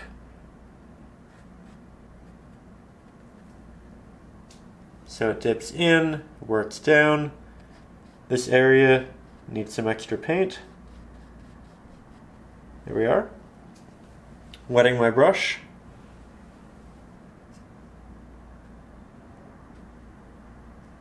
When I have these areas that are kind of on the outskirts, I like to make the middle of them a bit more thick, and then it gets softer towards the outer portion.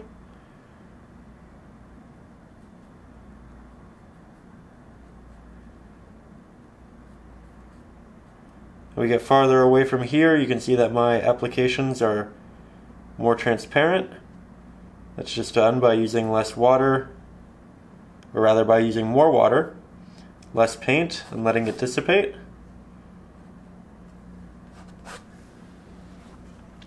So, once that looks fairly natural, and we're happy with it, I'm just going to take my brush, line it up towards the bottom, make sure that it's even, and I can tell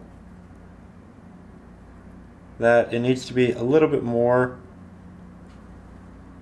to the left. So we'll just move a lot of this over. And while we're here, we'll thicken this pigment.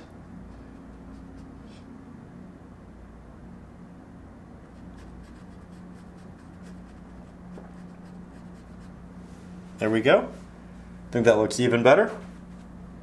Now, we're essentially done with this pigment, so we can go back to the yellow and, oh my, little notification there. Yellow and our green or titanium white, a little bit of Mars black. It's pretty late. I guess you can see outside, but getting a little tired, a little sleepy. And apparently the jump scares can get me. Okay, so we'll make this a little bit darker. Try to get a color akin to what we have here. We can just interject some of those movements in the water like that. So same technique as the blue, utilizing pigments that already exist within the space. They'll be bigger, closer to us. And then as we get farther away, they get smaller. And I'll just do little hints of them. This is just showing a little bit of movement in the reflection.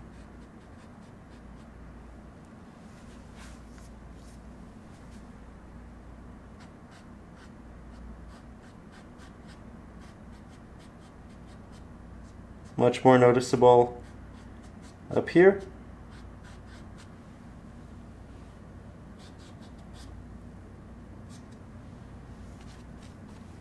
It's got a more yellow variant.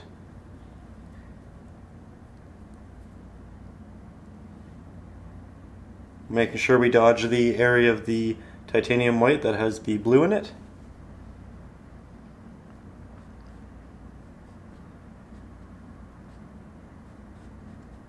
And we can rework different areas of the darker ones should we want, or just establish new movements. I'm doing a little bit of both.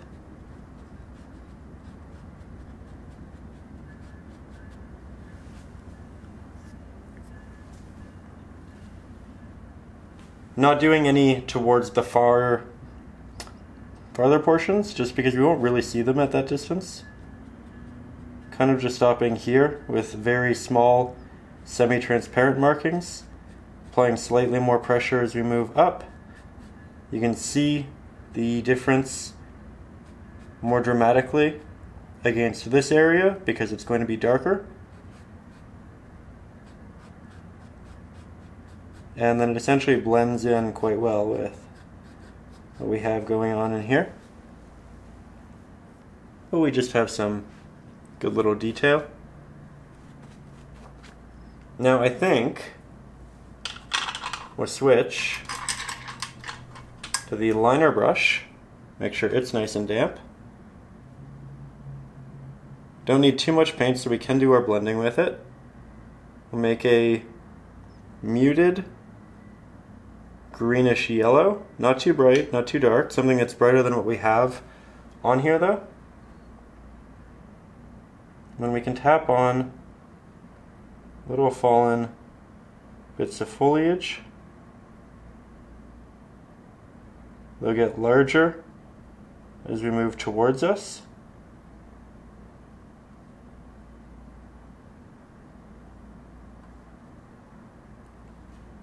This will give us some nice detail. And we can slowly, progressively add them on so it doesn't become an overwhelming subject. We can also start with this more muted pigment and then build it to be something brighter should we want to. I think in the best case scenario, there are portions that are still like this, but then there are also brighter ones. It's the combination of the two that I think will really work well.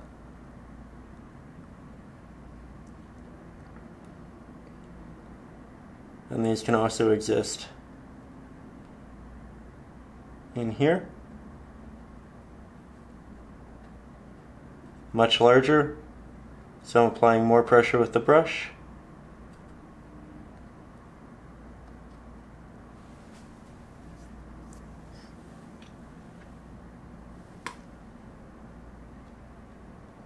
Can even shape them like leaves.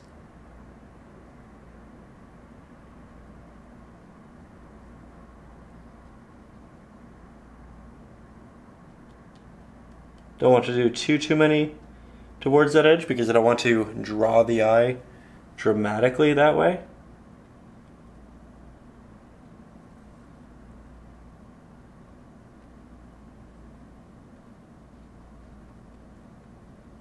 There we go. Now let's make a brighter variant. Extra titanium white, extra water to condense our bristles.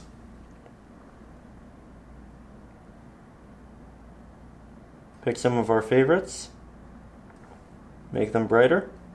This will also stand out against the mid-yellow that we've established, which means we can include them in more areas, which is nice.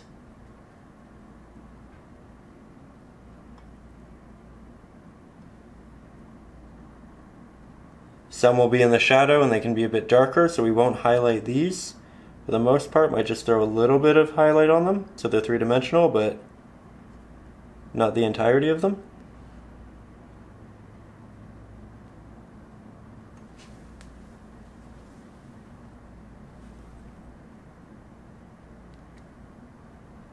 This area could definitely use a bit more.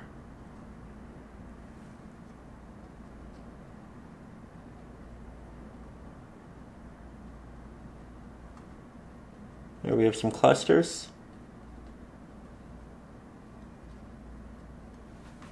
Okay, now we'll take a couple steps back.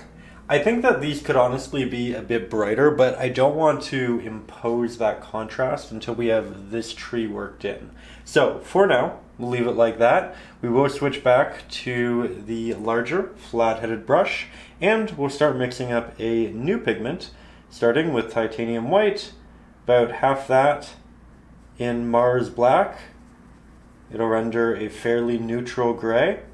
Then we'll interject a little bit of our burnt umber, hint of our sap of green, a little more burnt umber, and this will make a nice earthy stone cement-esque look. And I'm going to use it to incorporate our little bit of person-made architecture, which in this painting's case is very simply, literally, just a essentially lip separating the land from the water. So hypothetically there's a little bit of a drop off here and then we get into that. Now I'm trying to make it fairly straight, but it doesn't have to be perfect. I want it to still feel organic to a point. So I'm sharpening the edges, fairly watered down pigment. That way I can just cut along nice and clean, like so. Now I'll make it slightly darker. Just add that Mars Black in. And here we have the dip on the side that we can see. So this too is like a lip. It's just not receiving the same amount of light as the top. It's the same subject. It, in theory, is the same hue. It has the same values, but because the light isn't hitting it, it's just going to look a bit darker. I think we'll make it slightly larger. It's very easy to make smaller with the application of the ground, so we get to kind of play with it a bit till we have something that we really like. I think I like that size. But now I want to go back up to this top area and make it maybe a little bit brighter. So we have our green, a lot more of our burnt umber than green. Still need some Mars black.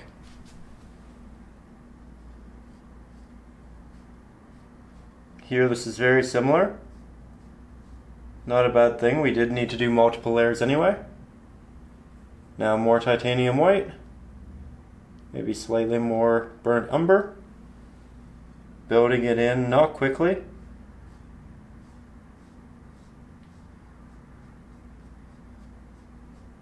If we get a little bit of the canvas tooth in there, that's actually nice. Give it a good stone texture, though it isn't necessary.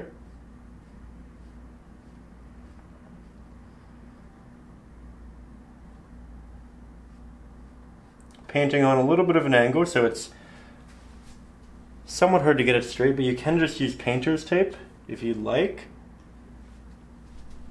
or a ruler, or you can actually just sketch it on beforehand using the traceable, which again you can find up over on Patreon.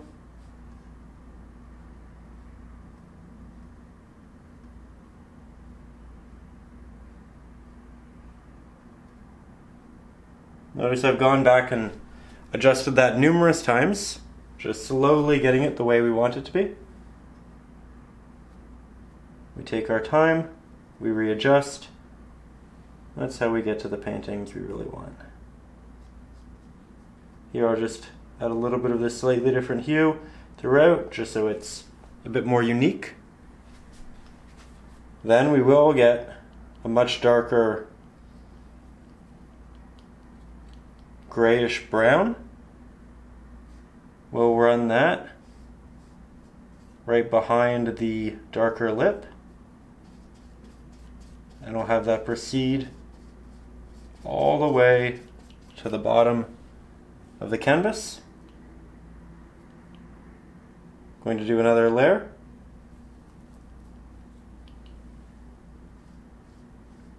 Like everything else, make it nice and thick.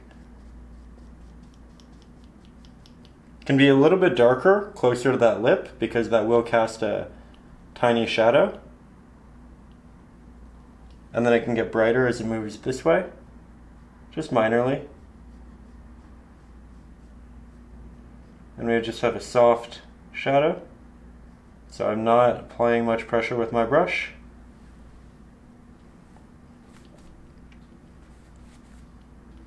Now we can add grass here, we can have fallen foliage, we can really do a lot with that, but I think I'm going to wait until we've established more of the larger tree so we know how much detail we want to interject.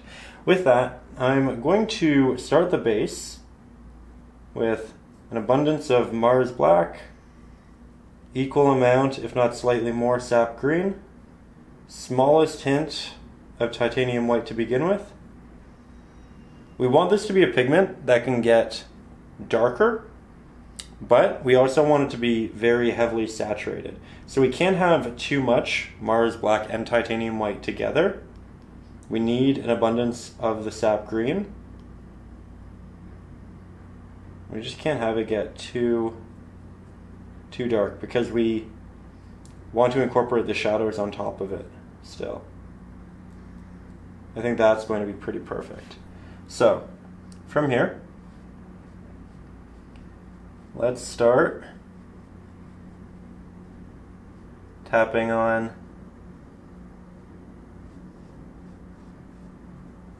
this foreground. I'm starting, as you can see, with the edge that touches the water. This is the most important part, as it's going to be the most seen.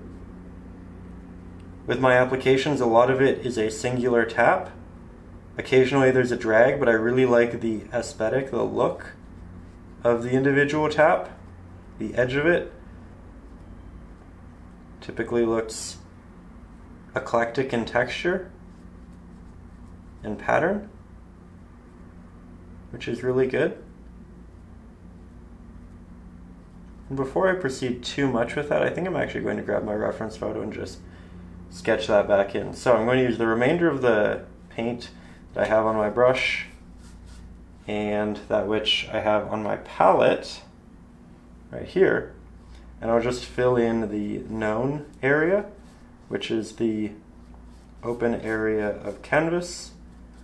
Also getting the edge a little bit there so it's nice and clean. This is another portion where if we get some brush stroke in there, it's actually quite nice. And we can have the foliage kind of fall to the ground and then pan outwards and drape like cloth. And the brush strokes can show that as well. Now again, I'm not doing too much here. I do want to sketch it back in. I'll probably use Conte to do so. But there we go.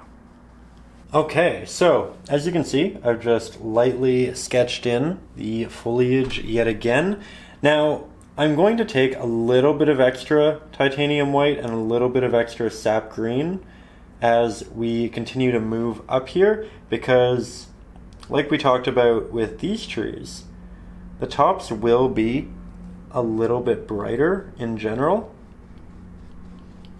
And this is an easy way of beginning to instigate that. Now, I did add some water to my brush between our last application and now, which, as you can see, made the pigment a lot more thin. Look at that in relation to that. That isn't brighter to this extent because we added the titanium white and the extra green gold. It is this bright because the paint is now thin.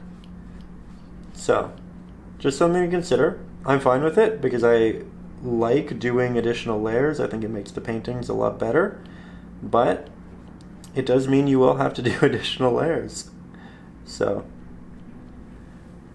that is the cost of getting very sharp markings should you want them. And I think we do here.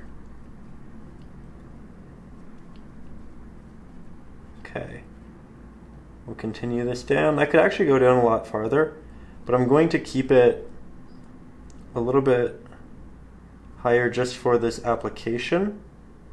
We'll see if we like it, we'll see if it needs to be higher. We're leaving openings now. That's why we painted the patches of blue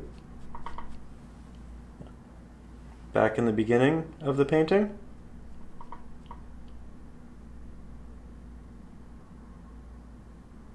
There we are. So I'm just slowly working my way around them.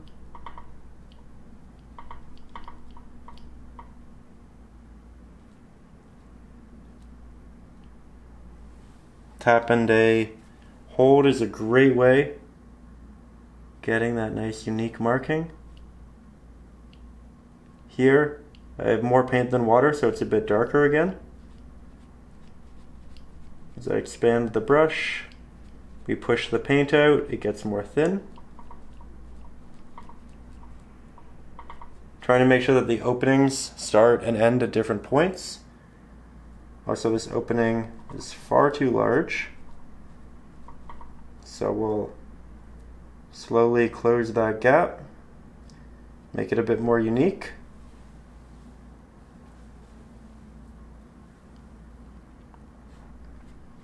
Continue to work this down, cover the white of the canvas.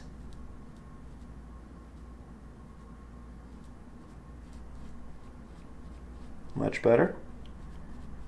I do like the visual texture that we see through the thin pigment. Something we can definitely mirror as we continue to layer. and we will certainly continue to layer.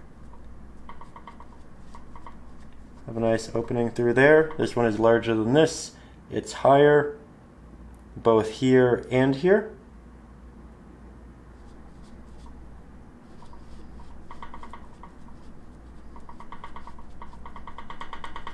Now I'm making this higher than this one, and I'll probably make it wider, looking to create a unique shape in relation to the ones that we've already created. And then filling in this top portion. You can see that as I try to paint over the darker portion, it doesn't actually make it really brighter. And that's again because we just have the more thin pigment. It's not because the pigment is brighter. That said, I will mix up more paint. Here going in something a bit too dark there, overcompensated a little bit. This is much more thick because we didn't go back and grab extra water. I'm going to put this predominantly in the middle portions of the larger clusters, leaving the edges slightly semi-transparent and brighter because that's where the light will work through. And this will just start building a minor amount of depth, but we don't want it to be too dark because again we still want that shadow pigment over it. And you know what? I think I want to thicken this a bit. So I'll close that gap to a point. Now we have different openings. It's much more unique.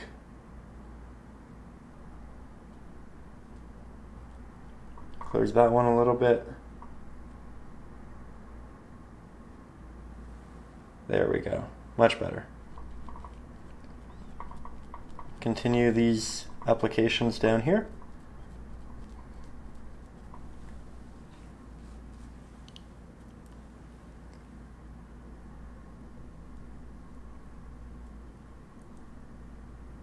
Love that look.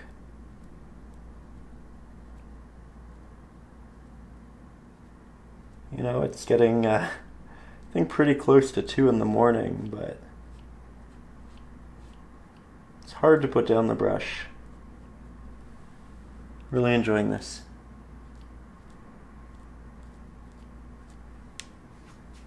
There we are.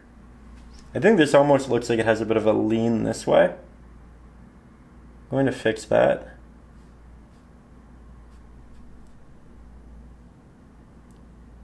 And it's predominantly, I think, because I'm painting on an angle as to not get in the way of the camera. So you shouldn't really have that issue. I'll make sure that it's straight in the reference photo or in the traceable. There we are. Very good. Much better. So we'll let this dry, and then we'll head back with some texture and some detail. Great, so that's fully dry. Now, as we've done before, we'll take quite a bit of our Mars Black, move that to a fairly clean spot on our palette, grab a hint of our Sap Green, even less Titanium White. We want this to be our darkest pigment in the entirety of the painting. We still want it to have a slight green hue to it, but not in any real abundance. We'll take the majority of the pigment off of our brush, put that down, switch over, as I'm sure you know, to our fan brush, grab a little bit on both sides, and we'll start tapping in that shadow, the texture. The majority of these taps should start in the center, and then they can work their way out to a degree. Remember, we're not dipping this in water. We can in a little bit, but not quite yet, because we don't want our bristles to condense at this point. We want as many little markings as we can get. And we're typically not pressing the entirety of the brush into the canvas. We're just picking a third of it, and then we may rotate the brush, back and forth, applying different portions. So here we are, a little bit closer, just so you can see the detail of the texture. Being quite careful with it. Towards the edges, we aim for less clusters, more individual markings. And then as we get towards the center here, we can make those taps much more close together, even creating more simple negative space. Not every area needs these, by the way, especially in the brighter portions. They stand out to a much greater degree, so we can do less of them. I will want more, though, towards the top right-hand corner, so we can create a slight vignette. As a lot of you know, if you've watched these lessons for a while, the eye typically does go to the brightest point in any piece. So if we can make the edges as a whole darker, we can subconsciously help move the viewer's eye towards the center or your main subject. So we're just trying to be cognizant of all of those little techniques we can incorporate to engage the viewer.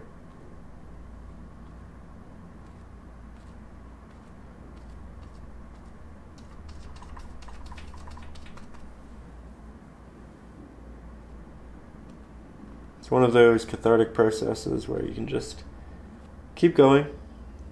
I like to bounce around. That way I don't do too much in any one area or establish a noticeable pattern. Typically moving does give you that hard reset, which is good.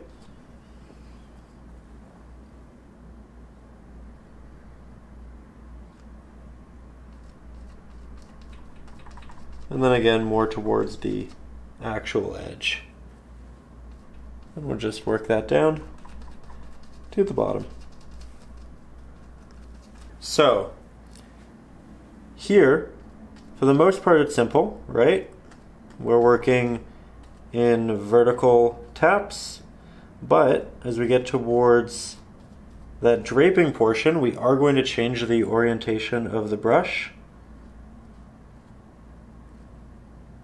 to follow said drape. So you can see we're moving on an angle and then it's almost horizontal. As we run out of pigment, we can also take this and just apply a little bit of texture into some of the more shadow oriented areas of the stone. We can also do a little bit in the sand, but this is when we have almost no pigment left.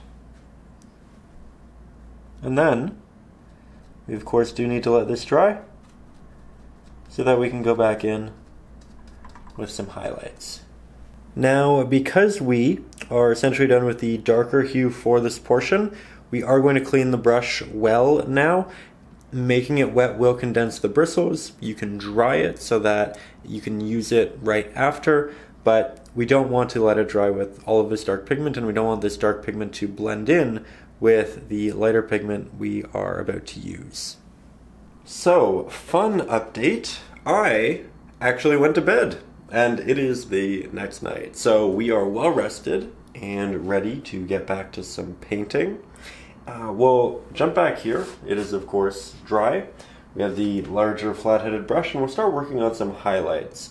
Though something I noticed in the reference photo, the majority of this is well lit, which I think we're actually not going to do here. Instead, I think we'll have the majority of the light working its way this way. We already have the majority of the highlights on the right-hand side of this tree. So we'll just continue doing so. We'll leave some harsher shadows in here. That'll give us a greater contrast. It'll make that pop to a better extent. It'll give us some visual diversity between these to a degree, which I definitely like. And I think that it'll just incorporate a lot more dimension to the piece.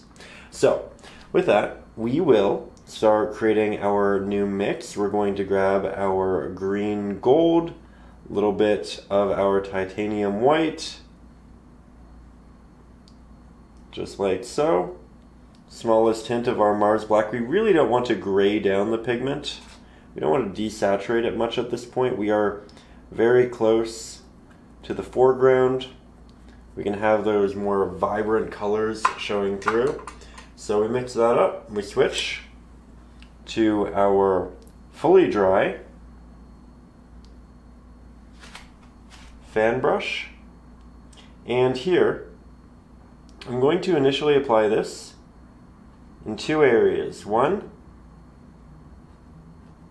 towards the right hand side of these dangling pieces of foliage, and then the second place is just on the left hand side to a slightly lesser degree. So I'm starting on the right hand side. That way, when we have the majority of the pigment, we can incorporate it well. We can do that with the openings here as well. Right hand side of all of them. It's a bit brighter, that light is leaking through. And then I work my way back and down as it starts to dissipate a little bit.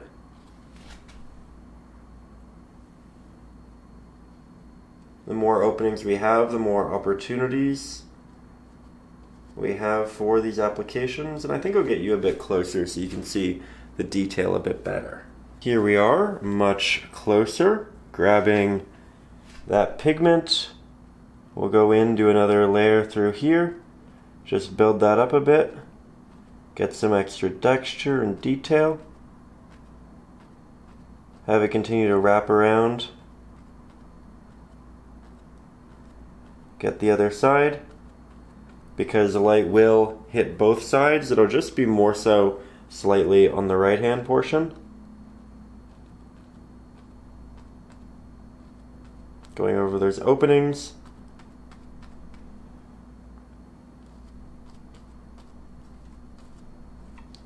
And you can see it slowly start to come together. Trying to make a lot of these taps unique. So we'll also splash some into the negative space, not to a grand degree. We don't want too many, but there will be slight openings in this area. There will be more thin portions, and in those scenarios that light will leak through, right?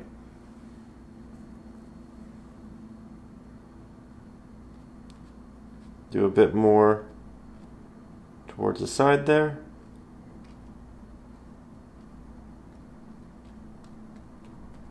Let me slowly build it up and out. You can apply slightly more pressure with this tree than you did with the ones in the past, because as we get closer, all of these little pieces will appear larger, just because of perspective. You can also, now for the very first time, if you'd like to, with this brush, make it damp, and then come back into it. That will naturally bunch the bristles and make those larger markings. Something we typically intend to avoid when we need them to be really small, but we don't here. And we have been incorporating these small ones so we can just add extra variance. In fact, I'll do that right now. So I'm adding water. You can see that it's condensing. I'll add a little bit more water, wipe off the excess, condensing. And now when I go in for those taps, there are less of them, and they're larger, which is great for this part of the painting. Now I will note, most fan brushes aren't like that. Most fan brushes are stiff or soft, and the stiff ones won't typically condense in a really natural way. This was a custom brush that we worked hard on getting just right from my brush set collaboration with Craftamo, and I really love how that turned out. Again, it's easy. We used to do these portions of the painting with two different fan brushes. One was stiff, one was soft, and I'd have to bounce back and forth between the two, but now I can just use this one and I get the large markings when I want, I get the smaller markings when I want. It's a natural cluster. But if you're working with regular fan brushes and not this one, then you can just do this portion with a soft one and the previous with a more stiff bristle.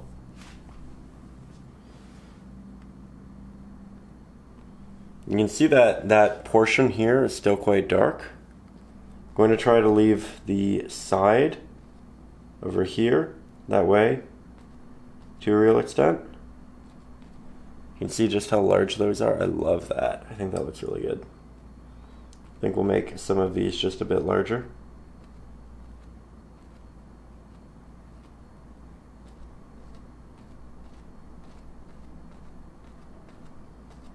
There we go. Make it a bit softer as we move towards the right, as we run out of pigment.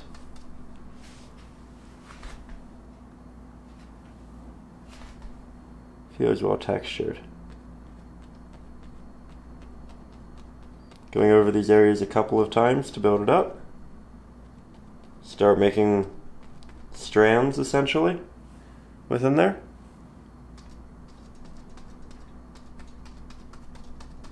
And then I'll just work it down, and I'll move the camera down as well. Now, I do like the idea of, as we get down towards the bottom, it gets darker as a whole, because we have more light towards the top, towards the bottom we get more shadow, especially from pieces like this, which protrude.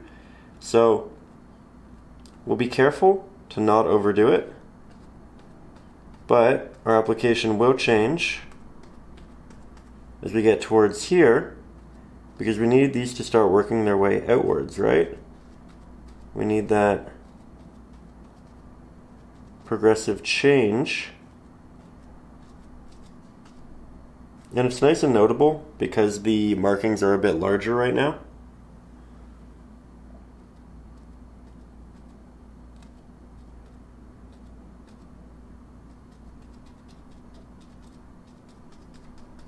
Not doing too much, but enough to establish how it's meeting the bottom, and then it gets a little bit brighter, especially towards here, because that's actually facing the light, right? And then as you wrap around, it should get darker.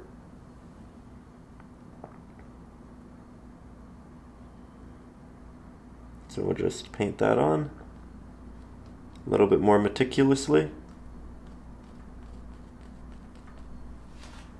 Very good. Now, I think what we'll do is we'll take a little break from those highlights, clean this brush off. Don't have to worry about getting it wet because our applications are larger anyway.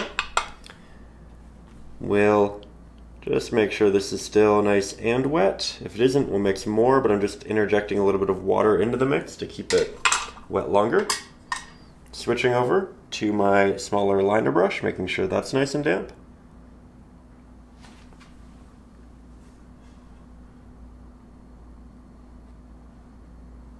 Then we can throw in some little strands of grass. Don't have to do too many. Trying to make them nice and thin, not applying much pressure. Also not trying to cover all of the earthy hue that we've added. This is just to aid it. Just to bring it to a cohesive place with the greenery that we have here. The areas that are right underneath the shadow should be a little bit darker. They can be brighter as we move outwards.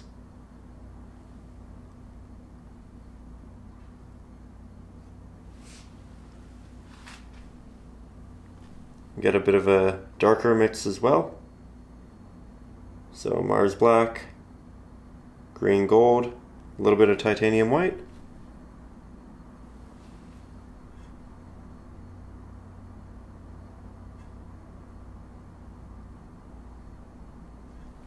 Let's get darker.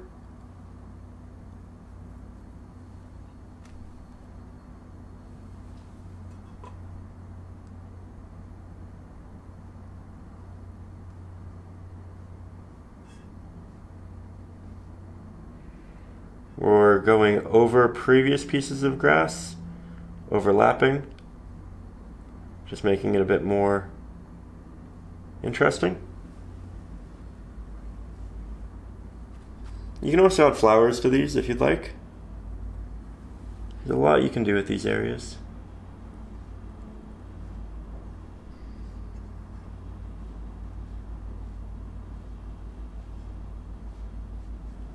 There we go. I don't want to do too much right now because I don't want to accidentally take out all of the earthy hue, but I will add just a little bit of a highlight to the tops, the peaks of these darker ones, because they protrude fairly high up, and when they do that, they catch light. So as we step back, we can see it really coming together. I'm excited. It's one of those very rewarding portions of the painting. And now I'm ready to start highlighting some of the more pivotal areas that I was hesitant to do earlier because we didn't see it as a whole yet, and we weren't sure how bright we could go with a lot of our subjects. So now I will grab some of that cad yellow and titanium white, mix up a really bright variant. You can look at it in relation to everything else that we have on the palette. And I'll pick some of my favorite little fallen leaves down here. And we'll continue highlighting those. Remember, they get smaller and turn into little taps as we get into the distance. We can even make strands of them. It's something I like to do. You can see how it kind of progresses like that subtly.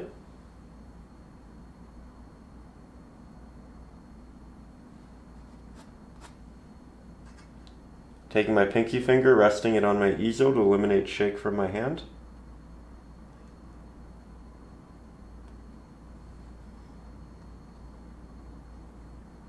I think we can also work some of them on here.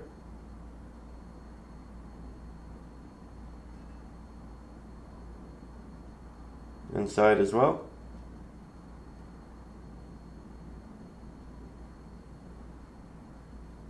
Just bringing it all together, right?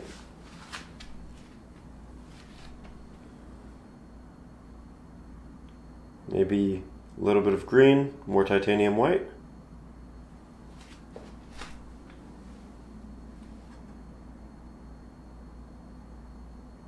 The amount you add is very much up to you.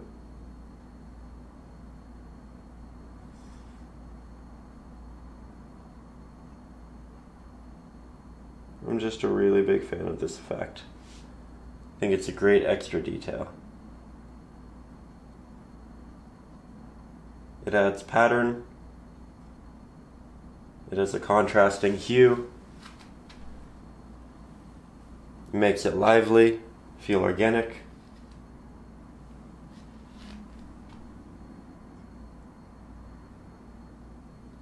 When I was in university for art, the word organic was kind of laughed at a little bit because everybody, myself included, used it to describe art in so many forms all the time. And then I think there was this conscious effort to move away from the word because it was so used. And then there was a realization that no, you know what? The word should be used. The word is great. It's just applicable in so many scenarios, and it feels correct in so many scenarios, that it's just a golden word in the space, I feel. So we stick with organic.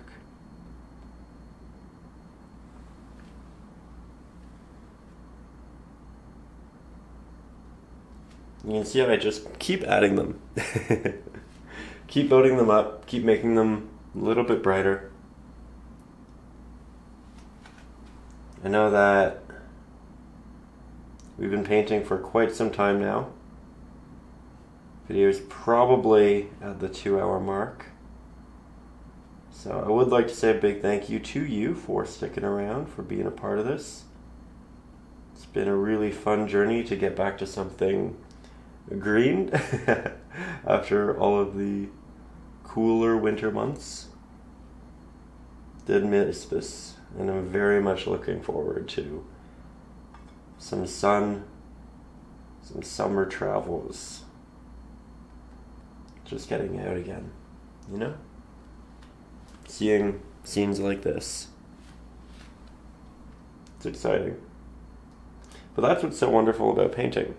It can take you there mentally in times where it's not really an option, you know? I think that's why painting's been so special to so many of us over the last 2 years, 2 to 3 years, I guess. Just being inside, being able to escape through art and canvas, it's kind of therapeutic, right? Taking some of these highlights and working them into the areas that are going to receive the most light in this tree. So predominantly the right hand side, but we are moving it over a little bit, especially in the protruding portions.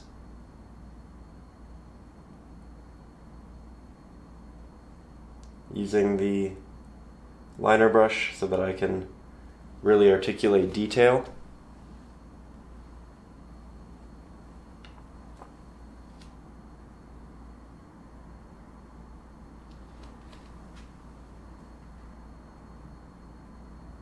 Definitely need to follow that up here.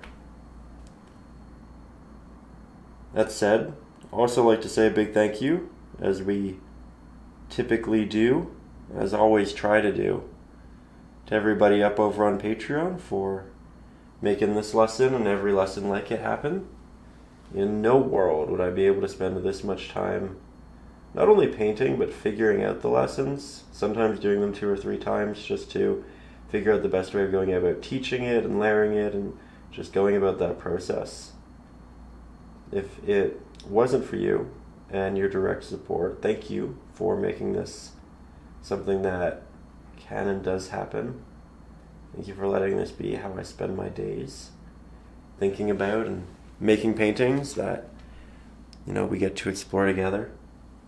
It really is special. I appreciate it.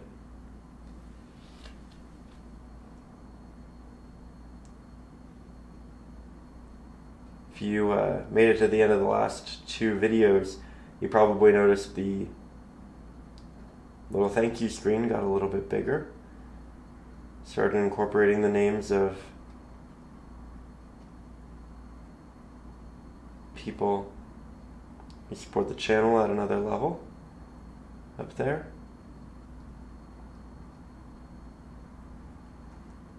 Also, for those of you who may be new and maybe this is your first lesson with us, up over on Patreon you can get the traceable for all of the lessons that we do. Help you with that drawing process, make it a bit easier so that you have the perspective, the sizing, all the proportions correct. And that way you get to jump into the painting process a little bit faster. But up there you can also see a photo I take of all the materials, so you can make sure you're working with the exact same pigments and everything. You can also get access to all of my ebooks, including Acrylics for Beginners, which is essentially the essentials.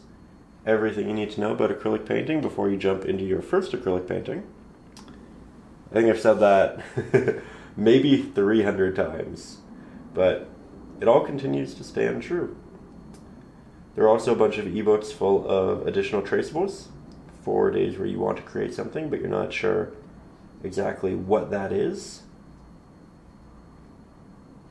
Up there you can also get access to our exclusive Facebook group, where everybody shares their renditions and their artwork. It's a really supportive group. I say it in most videos, but I am so proud of the community up there. I feel like every time I'm reading the comments, and I don't always respond, I don't always interject, because I really just like to see the community's thoughts, opinions, and support. You know, I think that if I interject on all of them, then that's kind of waited for, where I want it to be a more communal thing, which it really has become, which I love. And everybody who is helping everybody else, thank you. That's wonderful. That's exactly what I wanted out of the group. But it's a great way to see other renditions, share yours, get advice, get inspired. It's a wonderful place.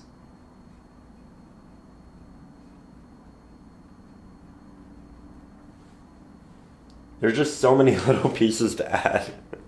Just keep painting and painting. But I love it, and it's fun. Yeah. I will note something else that we are trying, that we're doing again on Patreon, is the art critiques, where at the Great Wide Open tier, you can send in your work monthly, and I'll make a little review video. It's not public on the channel, it's just private amongst the supporters at that level, but it's essentially me looking over your artwork, talking about how I might move forward with it, what's working really well, what you should take into your next paintings, but also what you can spend some time on. The idea is to keep it just very comfortable, supportive, relaxed, kind of like these lessons, you know? Except it's very much focused on you and what you're making. So that's fun. Always trying to make it a better experience up there, one way or another.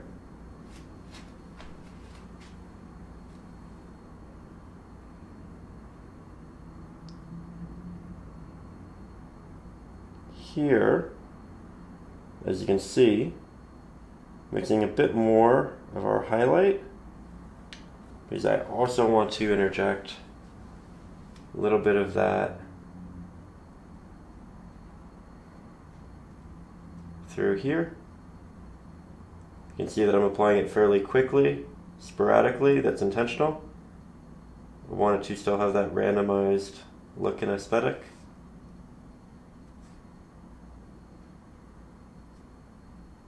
Putting it behind a lot of those openings.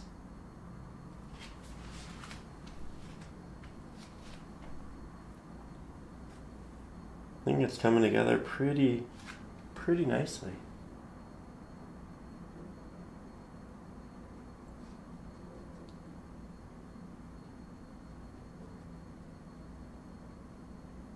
I had a vision for this one, but I didn't think I'd like it this much. I'm really happy. And very much hoping that you are too. That if you are painting along and you have a piece, that you are extremely satisfied with not only the painting itself, but the process. That it was relaxing and relieving and a little bit inspiring maybe too. Perhaps a good escape.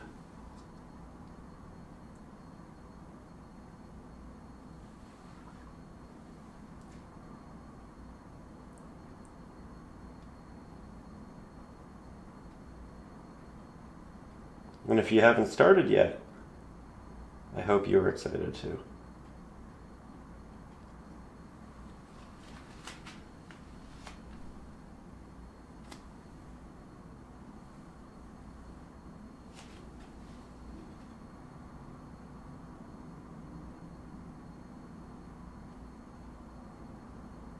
Get a little bit more quiet when I paint the grass. because I know I need to calm my breath a little bit to get the intentionally sharp strokes.